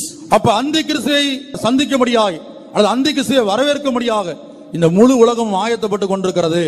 Therefore this whole world is getting ready to welcome and meet the Antichrist. 7 முத்திரைகளால் முத்திரிக்கப்பட்டிருந்த பிதாவின் வலதுகரத்தில் உள்ள புத்தகத்தில் முதலாம் முத்திரையில் எழுதப்பட்டிருந்த சத்தியத்தை தான் நாம் இதுவரை தியானித்தோம். Till now we are meditating the truth that was written when the first seal of the book which was in the Father's hand was broken. ஒரு கொடூரமான ஆட்சி, A terrible rule, ஒரு கொடூரமான ஆட்சி, a violent rule. வெகு சீக்கிரத்தில் இந்த உலகம் சந்திக்க போகிறது. The world is going to face it very soon. வெகு சீக்கிரத்தில் ஒரு மூன்றாம் உலக யுத்தம் நடைபெற போகிறது. Very soon there will be the third world war. வெகு சீக்கிரத்தில் வானத்தில் ஒரு யுத்தம் நடைபெற போகிறது. Very soon there will be a war in the sky. அதற்கு முன்பாக தம்முடைய பரிசுத்தவான்களை சேர்க்க முடியாய். Even before that, to gather his saints, ஒரு கற்புள்ள கன்னிகையை சேர்க்க முடியாய். to gather the chaste virgin, நம்முடைய கர்த்தராகிய இயேசு கிறிஸ்து வருவார். our Lord Jesus Christ will come. அவருடைய ரகசிய வருகையிலே நாம் எடுத்துக் கொள்ளப்படாவிட்டால், In case we are not being taken up in a secret coming, அருமையானவர்களே, நாம் இந்த அந்திகிறிஸ்துவின் ஆட்சியிலே சிக்க வேண்டிய சூழ்நிலை வரும். dearly beloved, we will also have to enter into the rule of Antichrist. அதுக்கு எத்தனையோ 1000 வருஷங்கள் இருக்கு என்று நீங்க யாரும் என்ன வேண்டாம். Don't think that there are 8,000 years for that. முழு உலகமும் ஆயத்தமாக இருக்கிறது. The whole world is ready now. எந்த நேரமும் எந்த நிமிடமும் அவருடைய ஆட்சி வரலாம். Any moment this rule may start. அதற்கு முன்பாக நம்முடைய இயேசு வெளிப்படுவார். Even before that our Jesus will appear. அப்ப இயேசுவின் ரகசிய வருகையிலே நாம் நிற்க வேண்டுமானால், Therefore, if we want to stand in the secret coming of Jesus, நம்முடைய ரகசிய வருகையிலே காணப்பட வேண்டுமானால், if we want to be found in the secret coming of Jesus, நம்முடைய ஜீவியத்திலே தீட்டுகள், அருவருப்புகள், பொய் இவை ஒன்றும் இருக்க கூடாது. all abominations, defilings and lies should not be found in our life. யார் அவருடைய வருகையில் எடுத்துக்கொள்ளப்பட முடியும்? Who can be caught up in his coming? வெளிப்படுத்தின விசேஷம் 21 அதிகாரத்தை வாசிக்கும் போது, In Revelation chapter 21, 27 வசனம், verse 27, தீட்டுள்ளதும் அருவருப்பையும் பொய்யையும் நடப்பிக்கிறதுமாகிய ஒன்றும் அதில் பிரவேசிப்பதில்லை. ஆட்டுக்குட்டியானவரின் ஜீவ புஸ்தகத்தில் எழுதப்பட்டவர்கள் மாத்திரம் அதில் பிரவேசிப்பார்கள். கர்த்தருடைய பரிசுத்த நாமத்துக்கு உண்டாகட்டும். glory be to God's holy name. தீட்டு உள்ளது, Defile, தீட்டு உள்ளது, anything that defileth அவருடைய ரகசிய வருகையிலே பிரவேசிப்பதில்லை. cannot be caught up in the secret coming. இன்றைக்கு நம்முடைய ஜீவிதத்தில் எத்தனையோ தீட்டுகள் காணப்படுகிறது. Today there are so many things that defile us. வேதம் எதையெல்லாம் தீட்டு என்று சொல்லுகிறது? Whatever things are being listed as the things that defile, தீட்டு என்கிற வார்த்தைக்கு கிரேக்க பாஷையில் கொய்னாவோ என்று எழுதப்பட்டிருக்கிறது. the Greek term for defiling is koinao. அந்த கொய்னாவோ என்கிற கிரேக்க வார்த்தைக்கு முதல் அர்த்தம் பயபக்தி அல்லாத, தேவபக்தி இல்லாத அல்லது பயபக்தி இல்லாத. The first meaning for koinao of the Greek term is without reverence or without godly fear. இரண்டாவது அர்த்தம், The second meaning, தீட்டுப்பட்டவர்கள் அல்லது மாசுபட்டவர்கள். all those are being defiled or corrupted. மூன்றாவது அர்த்தம், The third meaning, தூய்மை இல்லாதவர்கள். without purity. நான் மறுபடியும் சொல்லுகிறேன், I'm telling it once again. வெள்ளை குதிரையின் மேல் ஏறி இதோ ஒரு மனிதன் கையிலே வெள்ளை பிடித்துக் கொண்டு அம்பு இல்லாமல் ஜெயிப்பவனாக புறப்பட்டு வருகிறான். Behold, a white horse cometh a man who has a bow in his hand and a crown on him, who went forth conquering and to conquer. பிதாவின் வலது கரத்திலே காணப்பட்ட அந்த புஸ்தகத்தில் உள்ளும் புறமும் எழுதப்பட்டு 7 முத்திரைகளால் முத்திரிக்கப்பட்டிருந்த அந்த முத்திரைகளில் ஒன்றை இந்த உயிர்த்தெழுந்த காலை வேளையில் பரிசுத்த ஆவியானவர் கிருபையாக நமக்காக முதலாம் முத்திரையை உடைத்தார். Graciously the Holy Ghost, this resurrected body, has broken the first seal that was found out of the 7 seals with which the book which was in the Father's hand was sealed. பரிசுத்த நாமத்துக்கு உண்டாகட்டும். Glory be to God's holy name. முதலாம் முத்திரை, அந்த முதலாம் முத்திரையில் உள்ளும் புறமும் என்ன எழுதப்பட்டிருந்தது, அதனுடைய ஆவிக்குரிய அர்த்தம் என்ன என்பதை ஆவியானவர் நிறுத்தி நிதானமாக நம்மிடத்தில் இடைப்பட்டார். Very clearly and pausing at each place, the Spirit of God had shown us what was written on the inside and the outside of the first seal. என் சனமே, என் மகனே, என் மகளே, அந்த நாளுக்கு நீ தப்ப வேண்டும் என்று கர்த்தர் உன்னை எச்சரிக்கிறார். My people, my son and my daughter, the Lord God is warning that you have to escape that day. அப்படியானால் அந்த நாளுக்கு நாம் தப்புவது எப்படி? If that be the case, how can we escape? தீட்டு இல்லாதவர்களாய் நாம் மாற வேண்டும். We should be without any defilement. அப்ப தீட்டு என்கிற வார்த்தைக்கு Therefore for the term defiling, கொய்னாவோ என்கிற வார்த்தைக்கு கிரேக்க வேத ஆராய்ச்சியாளர்கள் பல அர்த்தங்கள் கொடுத்திருக்கிறார்கள். The Greek biblical scholars have come out with different meanings for the term koinavo. அதுல முதல் அர்த்தம் பயபக்தி இல்லாத அல்லது தேவபக்தி, தேவனுக்கு பயப்படக்கூடிய பயம் கலந்த பக்தி இல்லாத. The first meaning is without reverence or godly fear. நான் வேதத்திலிருந்து ஒரு மனிதனை நான் சொல்லுகிறேன். I am telling you of an example from the Bible. காயினை குறித்து நான் உங்களிடத்தில் சில சத்தியங்களை சொல்லுகிறேன். I'll tell you certain truths about Cain. Coin தேவனை விசுவாசித்தான். Cain believed God. தேவனை ஆராதிக்க வேண்டும், தேவனை தொழுது கொள்ள வேண்டும் என்கிற அறிவு அவனுக்கு இருந்தது. He had the understanding that he had to worship the Lord. தேவனுக்கு காணிக்கை கொடுக்க வேண்டும் என்கிற அறிவு இருந்தது. He had the understanding also to give offerings to the Lord. ஆனால் அதே வேளையில் at the same time அந்த தேவன் எப்படிப்பட்டவர்? But he did not know what sort of person was God. அந்த தேவனுக்கு முன்பாக தான் எப்படி இருக்க வேண்டும்? And how he should behave before that God. எப்படிப்பட்ட பயங்கலந்த பக்தியோடு அவரிடத்தில் இடைபட வேண்டும்? And with what reverence he had to go to the Lord. அல்லது எப்படிப்பட்ட தேவ பக்தி இருக்க வேண்டும்? And what type of godly fear was expected of him. இந்த அறிவு காயினுக்கு இல்லை. This understanding was not found in Cain. தேவனை தொழுது கொள்கிறான். He was worshipping the Lord. தேவன் ஒருவர் உண்டு என்று விசுவாசிக்கிறான். He believed that there was a God. அந்த தேவனுக்கு காணிக்கையை செலுத்துகிறான். And he was offering for that Lord. அதே வேளையில தன் சகோதரனாகிய ஆபேலை அவன் கொலை செய்தான். At the same time he murdered his brother Abel. பொறாமையினால். Through envying. ஏன் அவன் ஆபேலை கொலை செய்தான்? Why did he kill Abel? கர்த்தர் காயினுடைய காணிக்கையை அங்கீகரிக்கவில்லை.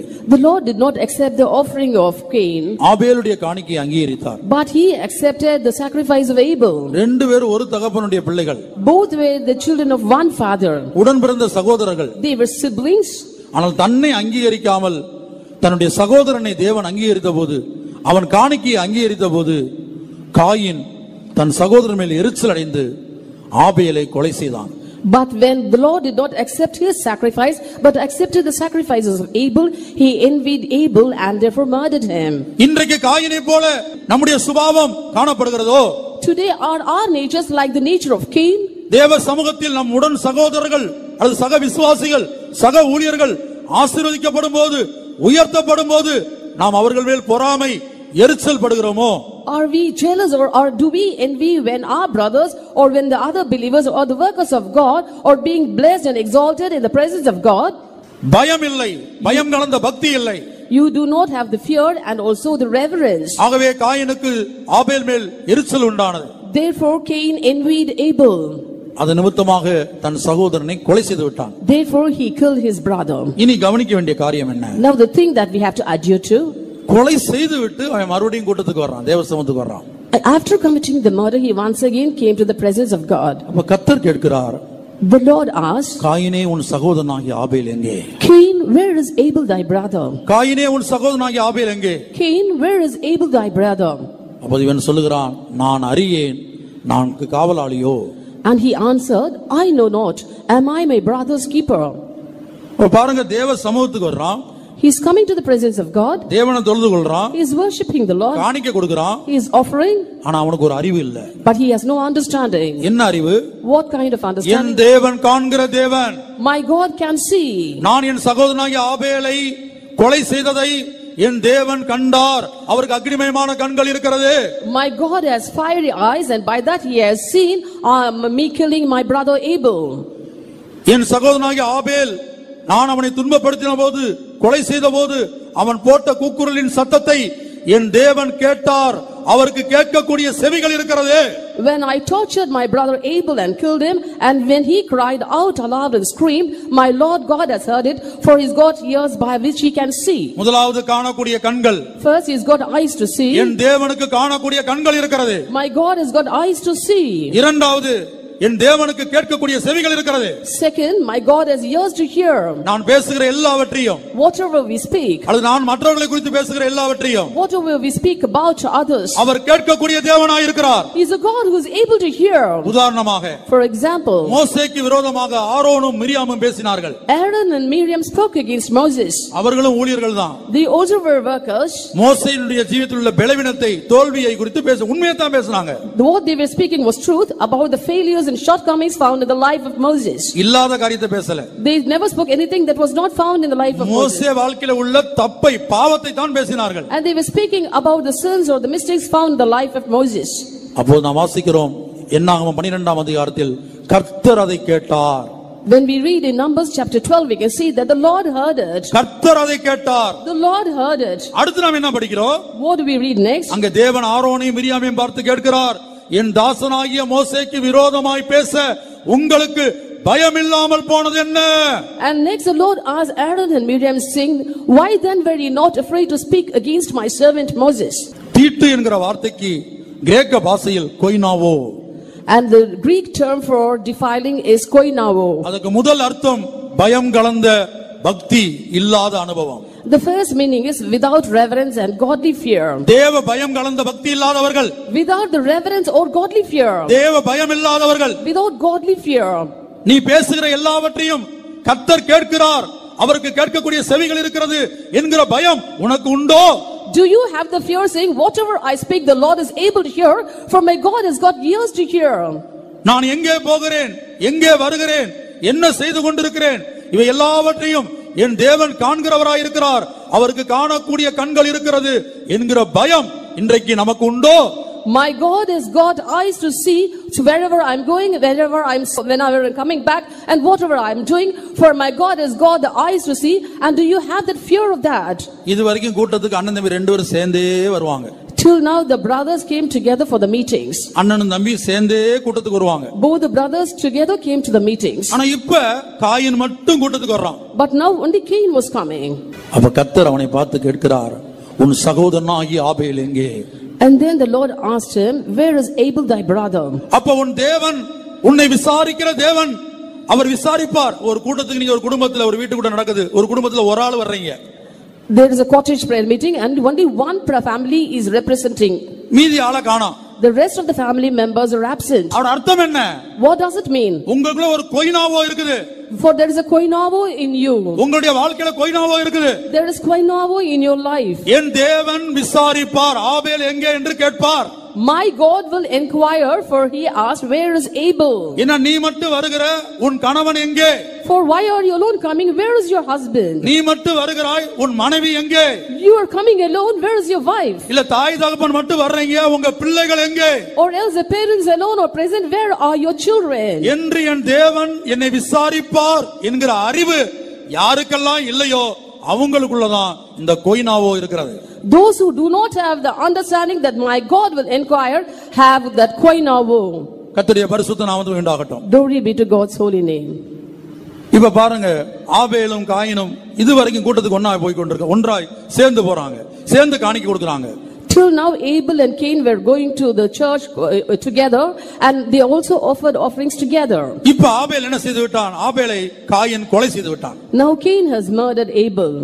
மனப்பூர்வமாய் கொலை செய்து விட்டான். He has willfully done that. இப்ப இவன் மட்டும் தேவசமத்துக்கு போகிறான். Now he is going to the presence of God alone. என்ன ஒரு அறிவு பாருங்க அவனுக்கு. See the understanding he has got. அப்ப தான் வணங்குகிற தேவனுக்கு காணக்கூடிய கண்கள் இருக்கிறது. She did not have the understanding that the God whom he was worshipping has eyes to see. நான் வணங்குகிற தேவன், பேசுகிற தேவன், அவருக்கு வாய் இருக்கிறது. The God who I worship has got mouth to speak. அவர் விசாரிக்கிற தேவன். He is the one who inquires.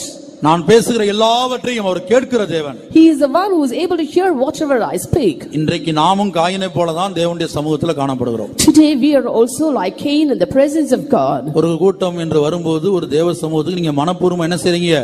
உங்க வீட்டுல காணப்படுகிற ஆபேலை மனப்பூர்வமா கொலை செய்து விட்டு, அல்லது வீட்டுல இருந்து இதை செய் அதை செய் என்று சொல்லிவிட்டு நீங்க மட்டும் தேவ சமூகத்துக்கு வர்றீங்க. உங்களுக்கு பயம் இல்ல. கர்த்தர் உங்க குடும்பத்துல மற்றொரு நபர் எங்கே என்று விசாரிப்பார். when there is a meeting, willfully you leave off certain people like Abel in your houses and come alone to the church, you do not have a godly fear in you, but God will definitely ask for that Abel. கர்த்தருடைய பரிசுத்த நாமத்துக்கு உண்டாகட்டும். Glory be to God's holy name. தீட்டுள்ளது ஒன்றும் அவருடைய ரகசிய அவர்கள் எடுத்துக்கொள்ளப்படாது அல்லது புதிய எருசலேமில் பிரவேசிக்காது. Everything that fileth will not be caught up in the secret coming or will not enter into New Jerusalem. இந்த உயிர்த்தெழுந்த காலை வேளையில் நம்மில் பலருடைய வாழ்க்கை, நான் என்னையும் சேர்த்து சொல்லுகிறேன், நம்மில் பலருடைய வாழ்க்கை காயினை போல காணப்படுகிறது. This resurrected morning, including me, I am telling, in most of our lives, the experience of Cain is found. கூட்டங்களுக்கு வருகிறோம். We are coming to the meetings. பாட்டுகளை பாடுகிறோம். We are singing. அந்நிய பாஷைகளை பேசுகிறோம். We are speaking in unknown tongues. தீர்க்க தரிசனங்களை சொல்லுகிறோம். We are prophesying. பிரசங்கம் பண்ணுகிறோம். We preach. ஆனால் என்னுடைய தேவன் எப்படிப்பட்டவர்? என்னை விசாரிக்கிறவர், என்னை காணக்கூடியவர், என்னை கேட்கக்கூடியவர். But what sort of God is my God? He is able to see, he inquires, and he sees. கர்த்தருடைய பரிசுத்த நாமத்துக்கு உண்டாகட்டும். Glory be to God's holy name. ஆபேலை coin கொலை செய்தான். Cain murdered Abel. நீங்கள் எந்தெந்த இடத்துல தேவ சமூகத்துக்கு உங்களுடைய பிள்ளைகளை அல்லது உங்களுடைய குடும்பத்தில் உள்ள நபர்களை கொண்டு வராமல் விட்டு வருகிறீர்களோ அங்கே ஒரு கொலை செய்கிறீர்கள். At the instances when you do not bring your children or some other family member to the presence of God, in those instances you are killing them. காயினோ எழுத்தின்படியான ஒரு கொலையை, சரீரத்தை தான், ஆபேலுடைய சரீரத்தை தான் கொன்றான். Cain was able to kill only the body of Abel. ஆபேலுடைய ஆத்துமாவை காயினுக்கு கொல்ல முடியவில்லை. Cain was not able to kill the soul of Abel. ஆனால் நீங்கள் தேவ சமூகத்துக்கு உங்களுடைய குடும்பத்தில் உள்ளவர்களை விட்டு வரும்போது அவர்கள் சரீரத்தை அல்ல, அவருடைய ஆத்துமாவை, உங்களுடைய பிள்ளைகளுடைய ஆத்துமாவை, உங்கள் குடும்பத்தில் உள்ளவர்களுடைய ஆத்துமாவை நீங்கள் கொலை செய்கிறீர்கள். But when you deliberately come to the presence of God without bringing all the members of your family, including your children, that means you are presumptuously killing the soul of either the members of the family or the soul of your children. இன்னொரு விதத்தில் தியானிக்க போனால், when we meditate it in another angle, தன் சகோதரனை பகைக்கிற எவனும் மனுஷ கொலைபாதகன். He who hateth his brother is a murderer.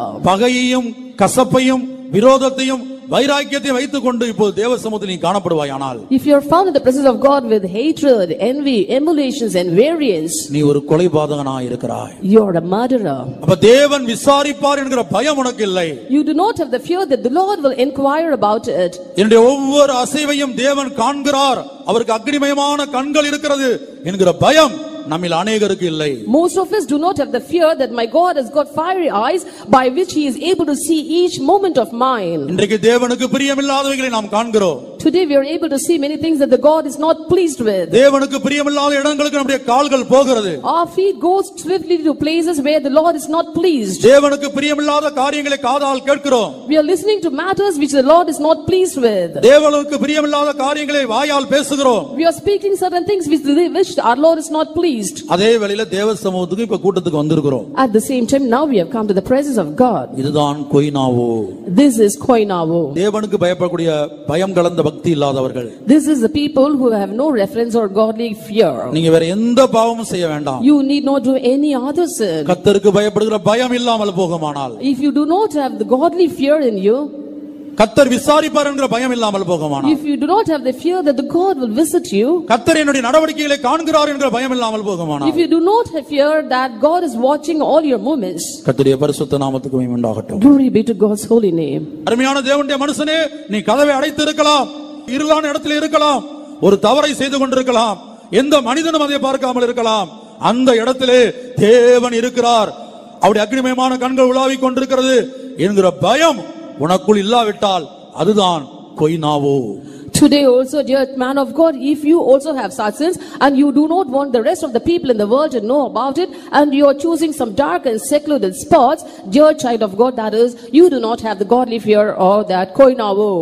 அதே போன்றுதான் சில அபிஷேகம் பண்ணப்பட்ட தேவனுடைய பிள்ளைகளுக்கு விரோதமாய் நீங்கள் பேசிக் கொண்டிருக்கிறீர்கள். At the same time you are also speaking against certain child of God who have received the anointing. என்னாகும் 12ஆம் அதிகாரத்திலே வாசிப்போம். In Numbers chapter 12. கர்த்தர் அதை கேட்டார். மோசேக்கு விரோதமாக ஆரோனும் மிரியாமும் பேசினார்கள். Aaron and Miriam spoke against Moses and the Lord heard it. மோசேக்கு தெரியாது. Moses did not know about it. மோசே கேட்கவில்லை. Moses did not listen to those things. வேற யாரும் கேட்கவில்லை. And none else listened to it. ஆரோனும் மிரியாமும் ஒருவேளை ஒரு ரூமுக்குள்ள போய் கதவை அடைச்சிட்டு தனியா பேசி இருப்பாங்க. Maybe Aaron and Miriam were closeted in a room and were speaking separately. வாசிப்போம். கர்த்தர் மோசேயை கொண்டு மாத்திரம் பேசினாரோ, எங்களை கொண்டும் அவர் பேசினதில்லையோ என்றார்கள். கர்த்தர் அதை கேட்டார். And they said, Hath the Lord indeed spoken only by Moses? Hath he not spoken also by us? And the Lord heard it. என்னாகமம் 12:2 அப்படி வாசித்தோம். We read that in Numbers chapter 12 verse 2. இனி 8ஆம் வசனத்தை வாசிக்கும்போது, in verse 8, நான் அவனுடன் மறைபொருளாக அல்ல முகமுகமாகவும் பிரத்யட்சமாகவும் பேசுகிறேன், அவன் கர்த்தரின் சாயலை காண்கிறான். இப்படி இருக்க நீங்கள் என் தாசனாகிய மோசேக்கு விரோதமாய் பேச உங்களுக்கு பயமில்லாமற் போனதென்ன என்றார். With him will I speak mouth to mouth, even apparently, and not in dark speeches. And the similitude of the Lord shall he behold. Wherefore then were ye not afraid to speak against my servant Moses? அப்ப என் தாசனாகிய மோசேக்கு விரோதமாய் பேச உங்களுக்கு பயம் இல்லாமல் போனது என்ன? அதான் கொய்னாவோ, பயம் இல்ல. Wherefore then were ye not able to speak against my servant Moses? That is, they had that koinavo without godly fear. இன்றைக்கு எத்தனையோ அபிஷேகம் பண்ணப்பட்ட தேவனுடைய பிள்ளைகளுக்கு விரோதமாய் நாம் பேசுகிறோம், சத்தியத்துக்கு விரோதமாய் பேசுகிறோம், தேவனுடைய தூதுக்கு விரோதமாய் பல நேரத்தில் நாம் பேசுகிறோம். Today we are speaking many things about many anointed people of God against the truth and against the gospel or message which has been preached to you. உனக்கு பயம் இருக்கிறதா? Do you have that fear? அருமையான வாலிப சகோதரனே, சகோதரியே, நீ பல்வேறு இடங்களுக்கு போய் கொண்டிருக்கிறாய், பல காரியங்களை செய்து கொண்டிருக்கிறாய், உனக்கு பயம் இருக்கிறதா? Dear young brother and young sister, you're going to many places, you're doing many things. Do you have that godly fear in you? நாம் எல்லாரும் கண்களை மூடுவோம். Let us all close our eyes. தேவ சமூகத்திலே முழங்கால் படியிடுவோம். Let us come to our knees in the presence of God. தீட்டுள்ளது ஒன்றும் அந்த புதிய எருசலேமில் பிரவேசிப்பதில்லை, அல்லது இயேசுவின் ரகசியவர்கள் எடுத்துக்கொள்ளப்படுகிறதில்லை.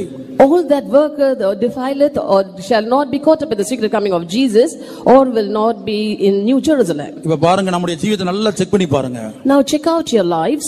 உலகத்தில் உள்ள மனிதனுக்கு பயப்படுறீங்க. You fear the people of this world. இப்ப காலேஜுக்கு நீங்க ஒரு நாள் போகாம இருக்கீங்க. Suppose you're absent one day for your college. HODக்கு பயப்படுறீங்க. You fear your HOD. அவங்க விசாரிப்பாங்க, அவங்க கேட்பாங்க. They will ask, they will inquire. ஆனா தேவ சமூகத்தில் நீ வராமல் இருக்கிறாய், கர்த்தருக்கு பயப்படுகிறதில்லை. But you do not come to the presence of God, neither do you fear the Lord. சொந்தக்காரங்க ஒரு இடத்துக்கு கூப்பிடுறாங்க. Relatives are calling you to their place. நண்பர்கள் ஒரு இடத்துக்கு கூப்பிடுறாங்க. Your friends are calling you to their place. அவங்களுக்கு பயந்து, அவங்க துக்கப்படுவாங்கன்னு பயந்து தேவ சமூகத்தை நீ அலட்சியம் பண்ணி போகிறாய். தேவனுக்கு பயப்படுகிறதில்லை. You're fearing that they will be grieved, and so you despise the presence of God and go there, for you do not have the godly fear in you. இந்த உயிர்த்தெழுந்த காலை வேளையில் காயினை பார்த்து கேட்டதான தேவன், This resurrected morning, that God who asked Cain, உன் சகோதரனாகிய ஆபேல் எங்கே? Where is Abel thy brother? உன் சகோதரனாகிய ஆபேல் எங்கே என்று காயினை பார்த்து கேட்ட கர்த்தர் உன்னை பார்த்து கேட்கிறார். The Lord who asked Cain, Where is Abel thy brother? This morning he is asking you. நீ எத்தனை கூட்டங்களுக்கு உன்னுடைய பிள்ளைகளை விட்டு வந்தாய்? How many meetings you have come here without your children? எத்தனை கன்வென்ஷனுக்கு உன்னுடைய பிள்ளைகளை விட்டு போனீர்கள்? How many conventions have you attended without your children? அல்லது குடும்பத்தில் உள்ள மற்றவர்களை விட்டு யாராயிலும் ஒருவர் போனீர்கள்? At times you have left the family members and you alone have gone there. தேவன் விசாரிப்பார். God will inquire. நான் செய்கிற ஒவ்வொரு காரியங்களையும் தேவன் விசாரிப்பார். God will inquire each thing that we do. நான் பேசுகிற ஒவ்வொரு பேச்சையும் தேவன் கேட்டுக்கொண்டிருக்கிறார். God is listening to each word that we speak. உங்களுக்கு சந்தேகம் இருக்கிறதா? Have you a doubt? பாருங்க, மிரியாமி ஆரோனி மாத்திரமல்ல, Not only Aaron and Miriam, ரெண்டு சீசர்கள், 2 disciples, எம்மாவு என்று சொல்லக்கூடிய இடத்துக்கு போய்கிட்டு இருக்காங்க. 8 மைல் தூரம். They were going to Emmaus. 7 அல்லது 8 மைல் தூரம் நடந்தே போறாங்க. For nearly 7 to 8 miles they were walking. அந்த 7 அல்லது 8 மைல் தூரம் பேசிக்கிட்டே போறாங்க ரெண்டு பேரும். All these 7 or 8 miles they were talking all the way. கொஞ்சம் யோசித்து பாருங்க, 8 மைல் தூரம் ரெண்டு பேரும் பேசிக்கிட்டே போறாங்க. Just imagine all these 8 miles they were keeping on talking. ஆனா இவங்க 7 அல்லது 8 மைல் தூரம் ரெண்டு பேரும் பேசிக்கிட்டே போறாங்க. But these 2 disciples were talking together all these 7 or 8 miles. பிரயாணம் முடியும் போது, At the end of the journey, ஒருவர் பார்த்து கேட்கிறார், இதுவரை நீங்கள் பேசிக்கொண்டு வந்தீர்களே, இதுவரை நீங்கள் பேசிக்கொண்டு வந்தீர்களே, யாரை குறித்து பேசிக் கொண்டிருந்தீர்கள்? And a person came and asked them, till now we are speaking about whom were you speaking these things? அப்ப அவர்கள் தைரியமாய் சொல்லுகிறார்கள், And they boldly said, நசரேயனாகிய இயேசுவை குறித்தும் அவர் பட்ட பாடுகளை குறித்தும் பேசிக்கொண்டு வந்தோம். We were speaking concerning Jesus of Nazareth and the sufferings that he endured. இன்னைக்கு நம்ம பார்த்து நீங்க 2 சகோதரிமார் சேர்றீங்க, 3 சகோதரிமார் சேர்றீங்க, அல்லது 2-3 பிரதர்ஸ் சேர்றீங்க, ஒரு மணி நேரம் உட்கார்ந்து ஒரு ரூம்ல பேசுறீங்க. அங்க உயிர்த்தெழுந்த கிறிஸ்து இருக்கிறார். Suppose 2 or 3 sisters or 2 or 3 brothers are together sitting in a place and talking, there the resurrected Lord is present there. நீங்கள் அறியாத ஒருவர் உங்கள் நடுவிலே உங்களோடு கூட இருக்கிறார். a person whom you know not is there among you in your midst. இந்த ரெண்டு சீசர்கள் பேசிட்டே போறாங்க. கூட உயிர்த்தெழுந்த கிறிஸ்து போய்கிட்டே இருக்கிறார். கூடவே போய் அவங்க பேசுறதெல்லாம் கேட்டுட்டே போறாரு. ஆனா இவங்க ரெண்டு பேருடைய கண்ணுக்கும் இயேசு தெரியவில்லை. The two disciples were on the way speaking to one another. Jesus invisibly was going along with them. என்ன பேசுனீங்க? What are you speaking? 8 mile தூரம் அவங்க பேசுனதெல்லாம் கேட்டு பொறுமையா கேட்டுட்டு கடைசியா கேக்குறாரு. அந்த பிரயாணம் முடியும் போது கேக்குறாரு, இதுவரைக்கும் பேசிக்கிட்டே வந்தீங்களே, யாரை குறித்து பேசினீர்கள்?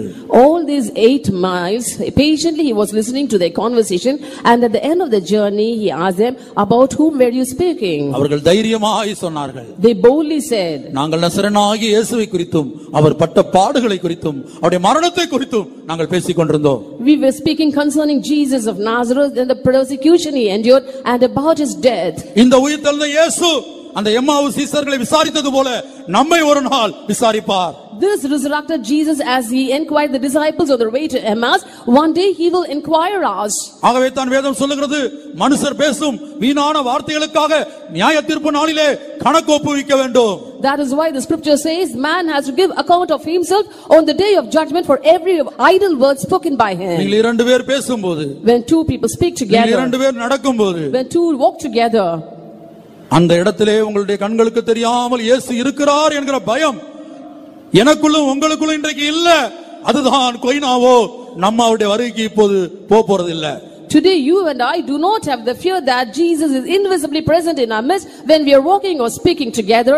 That is koinovo, so we cannot be caught up in the rapture. இன்னைக்கு என் ஜீவியமும் உங்க ஜீவியமும் அப்படிதான் இருக்குது. Today my life and your life is in this way. என்னுடைய போக அதான் தாவீது சொல்றார். தாவீதுக்கு அந்த அறிவு இருந்தது. David had such an understanding. என்னுடைய உட்கார்தலையும், my sitting, என்னுடைய எழுந்திருக்குதலையும், my rising up, நீர் அறிகிறீர். you know, Lord. நான் எங்க போனாலும் எங்க வந்தாலும் நீர் அறிகிறீர். Lord, wherever I go, you know. நான் எதை செய்தாலும் நீர் அறிகிறீர். You know whatever I do. இந்த வெளிப்படுத்தல், இந்த பயம் கலந்த பக்தி யாருடைய வாழ்க்கையில் இல்லையோ அதுதான் கொய்னாவோ, அதுதான் தீட்டு. அப்படிப்பட்டவர்கள் வருகையில் எடுத்துக்கொள்ளப்படுகிறது இல்லை. Those who do not have this reverence with godly fear is koinavo, that is defiling. They will not be caught up in the secret coming of Jesus. நான் அதே வேளையிலே பரலோகத்தை நோக்கி அபயமிடுகிறேன். At the same time I am crying out unto heaven. பிதாவே, oh Father, எனக்காக நொறுக்கப்பட்ட கல்வாரி சிலுவையில் எனக்காக நொறுக்கப்பட்ட இந்த இயேசுவே, my Jesus who was bruised on Calvary for me, எனக்காக இந்த பூமியிலே பரத்தை விட்டு பரலோகத்தை விட்டு பூமியிலே இறங்கி வந்து இன்றைக்கும் இந்த வார்த்தைகளை கேட்டுக்கொண்டு எங்கள் மத்தியில் காணப்படுகிற திரித்துவத்தின் மூன்றாம் ஆள் தத்துவம் ஆவியானவரே, the third personification of the triune God, O Holy Spirit, who has come, left heaven and come down in our midst to listen to this word of mine. தேவனுக்கு பயப்படுகிறதான பயம் கலந்த அந்த தேவ பக்தியை எனக்கு தாரும் ஐயா. Oh God, give me that reverence with godly fear. என் ஜீவியத்திலே காணப்படுகிற அந்த தீட்டை அகற்றும் ஐயா. Take away all the defilings from my life. சிலுவையிலிருந்து from your cross சொட்டு சொட்டாய் வடிந்து கொண்டிருக்கிற அந்த புண்ணிய இரத்தத்தை என் ஆவி ஆத்தும சரீரத்திலே இப்போதே தெளியும் ஐயா. Right now sprinkle the blood that is dripping from the cross on my spirit, soul and body. உமக்கு பயப்படுகிற பயத்தை தாரும் ஐயா. Oh, give me that godly fear wherewith I can fear you. காயினை போன்று நான் இருக்க வேண்டாம். I should not be like Cain. நான் தேவ சமூகத்துக்கு வருகிறேன். I'm coming to the presence of God. கூட்டத்துக்கு வருகிறேன். I'm coming to the meet God. பல பிரசங்கங்களை கேட்கிறேன். I'm listening to the words of God. ஆனால் என்னுடைய ஜீவியம் ஒரு தீட்டாக, but yet my life is full of defilement. கர்த்தருக்கு பயப்படுகிற பயம் இல்லாத ஒரு அனுபவத்திலே, without the fear of God, பயபக்தி இல்லாத அனுபவத்திலே, without godly reverence, அந்த கொய்னாவோ என்கிறதான அனுபவத்திலே காணப்படுகிறது. I am with an experience of koinavo. இதோ நான் இயேசுவின் இரத்தத்துக்கு முன்பாக முழங்கால் படியிடுகிறேன். For the blood of Jesus I am kneeling. இதோ இயேசுவின் இரத்தத்துக்கு முன்பாக நான் சாஷ்டாங்கமாய் விழுகிறேன். Before the blood of Jesus I am prostrating. பழைய ஏற்பாட்டு காலத்திலே பலருக்குள்ளும் தீட்டுகள் காணப்பட்ட போது அந்த தீட்டை கழிக்க முடியாக தீட்டு கழிக்கும் ஜலம் என்று ஒன்று தயாரிக்கப்பட்டு அது தெளிக்கப்பட்டது. In the Old Testament period, to cleanse away all the defilings, there was a thing called the water of separation which was sprinkled upon them. பரலோகமே, Oh heaven, பரிசுத்த பிதாவே, Oh Holy Father, எங்களுக்காக நொறுக்கப்பட்ட பரிசுத்த இயேசுவே, Oh Jesus who was bruised for us, பரிசுத்த ஆவியானவரே, Oh Holy Ghost, எங்களுக்காக, for us, எங்கள் தீட்டுகளை சுத்திகரிக்கும்படியாக, to cleanse us, தீட்டு கழிக்கும் ஜலம் அல்ல. Not the water of separation. இயேசுவின் சொந்த இரத்தம் சிந்தப்பட்டது. The blood of Jesus Christ was shed. சிலுவையிலே சிந்தப்பட்ட இயேசுவின் சொந்த இரத்தத்துக்கு என்னுடைய தீட்டை, இந்த சபையின் தீட்டை, சக ஊழியர்கள் தீட்டை சுத்திகரிக்கும் வல்லமை இல்லையோ? Don't the blood of Jesus Christ which was shed on Calvary have the power to cleanse the defilings that is found in me and these people? தீட்டு கழிக்கும் ஜலத்துக்கு இருந்த வல்லமை, the power that the water of separation had. தீட்டு கழிக்கும் ஜலம் அங்கே யார் மேல் தெளிக்கப்பட்டதோ அவர்கள் மேல் காணப்பட்ட தீட்டு எப்படிப்பட்ட தீட்டா இருந்தாலும் அது போய்விடும். And when the water of separation was sprinkled upon a person, whatever things he was defiled will be taken away from him. இதோ இந்த உயிர்த்தெழுந்த காலை வேளையிலே பரிசுத்த ஆவியானவர் இயேசுவின் இரத்தத்தை நம்மேல் தெளிக்கிறார். This resurrected morning the Holy Ghost is sprinkling the blood of Jesus upon us. இதோ இயேசுவின் இரத்தத்தினாலும் அவருடைய வசனத்தினாலும் அவருடைய பரிசுத்த ஆவியின் அபிஷேகத்தினாலும் நம்முடைய சகல தீட்டுகளும் அகற்றப்படுகிறது.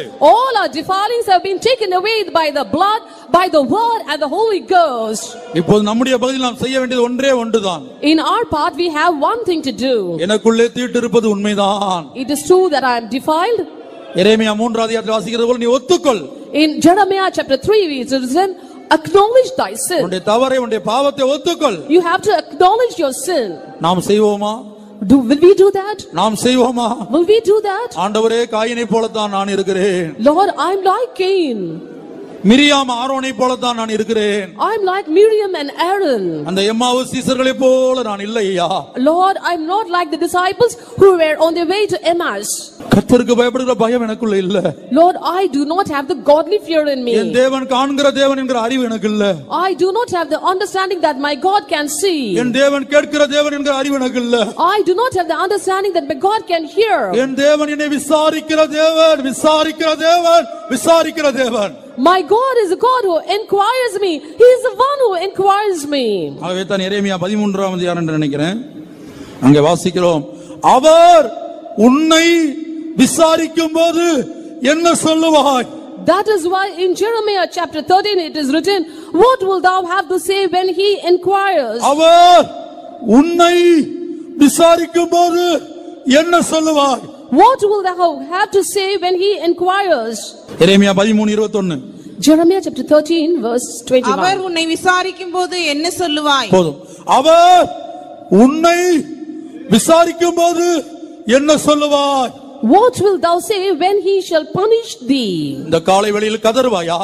Will you cry out this morning? என்னை போல சொல்லுவாயா? Will you say like I am saying? Our He என்னை when he does it to me, விசாரிக்கும் போது when he punishes me, நான் என்ன சொல்லுவேன்? what shall I say? Our When he என்னை with me, விசாரிக்கும் போது when he punishes me, நான் என்ன சொல்லுவேன்? what shall I say? தேவனே எனக்கு உதவி செய்யும். Oh God, help me. என் தீட்டை அகற்றும். Take away all the defiling from me. இயேசுவின் இரத்தத்தினால் என் தீட்டை அகற்றும். By the blood of Jesus, take it away from me. உம்முடைய வல்லமையுள்ள வசனத்தால் என் தீட்டை அகற்றும். By the powerful word of God, take away the defiling from me. பரிசுத்த ஆவியின் அக்கினியால் என் தீட்டை சுட்டெரிக்கணுமே. By the fire of the Holy Ghost, you have to burn it down. இப்படி யாரெல்லாம் கதறுகிறீர்களோ, Those who are crying out, ஏசாயா 4 அதிகாரத்தை வாசிக்கும் போது when we read in Isaiah chapter 4, ஆண்டவர் அங்கே என்ன செய்கிறார்? what does the Lord do there? 3ஆம் வசனம். Verse 3. அப்பொழுது ஆண்டவர் சீயோன் குமாரத்திகளின் அழுக்கை கழுவி நியாயத்தின் ஆவியினாலும் சுட்டெரிப்பின் ஆவியினாலும் எருசலேமின் இரத்தப்பழிகளை அதன் நடுவிலிருந்து நீக்கிவிடும்போது, And it shall come to pass that he that is left in Zion and he that remaineth in Jerusalem shall be called holy, even everyone that is written among the living in Jerusalem. இந்த வார்த்தையை யார் எத்தனை பேர் விசுவாசிக்கிறீர்கள்? How many of you do believe this word of God? இந்த வார்த்தையின் வல்லமை எத்தனை பேர் விசுவாசிக்கிறீர்கள்? How many of you do believe the power of this word? வானமும் பூமியும் ஒளிந்து போனால் என் வார்த்தைகள் ஒளிந்து போவதில்லை. Though heaven and earth may pass away, yet the word will not pass away. இது சொல்லப்பட்ட நேரம், சொல்லப்பட்ட ஜனங்கள் வேறு. For the people to whom it was told and the time was different. ஆனால் இந்த வார்த்தையில ஒரு வல்லமை இருக்கிறது. But if there's power in this word, ஆண்டவர் சீயோன் குமாரத்திகளின் அழுக்கை கழுவுவார். ஆண்டவரே கழுவுவார். for the Lord himself shall wash away the filth of the daughters of Zion. நம்முடைய தீட்டை எல்லாம் அவரே கழுவுவார். He will purge all our filthiness. நம்முடைய தீட்டை எல்லாம் அவரே சொந்த கரத்தினால் கழுவுவார். With his own hands shall he wash all our filthiness. என்னுடைய உன்னுடைய இந்த வார்த்தைகளை கேட்கிற யாவருடைய தீட்டுகளையும், அது எப்பேற்பட்ட தீட்டா இருந்தாலும் நம்முடைய தேவன் நம்முடைய ஆண்டவர் சொந்த கரத்தினால் கழுவுவார். Even though our filthiness may be more and great, he is able to cleanse it by his own blood, the filthiness of you and me. நியாயத்தின் ஆவியினால். The spirit of judgment, அதான் வசனம். that is the word. அவருடைய வசனம் தான் நியாயம். His word is the truth. நியாயத்தின் ஆவியினால். By the spirit of judgment. சுட்டெரிப்பின் ஆவியினால். And by the spirit of burning. நம்முடைய இரத்தப்பழிகள் எல்லாம் நம்மை விட்டு அகற்றுவார். He will remove all our blood guilt. இந்த வசனத்தை விசுவாசித்து ஒப்பு கொடுங்கள். கர்த்தர் நமக்கு உதவி செய்வாராக. Believe this word and commit yourself. The Lord may help us. புவியில் தேவபக்தியும் உண்மையும் குறைந்திடுதே, ஆதிகிரியையும் அன்புமே தணிந்திடுதே. புவியில் தேவபக்தியும் உண்மையும் குறைந்திடுதே, ஆதிகிரியையும் அன்புமே தணிந்திடுதே. பயபக்தியுடன் ரட்சிப்பை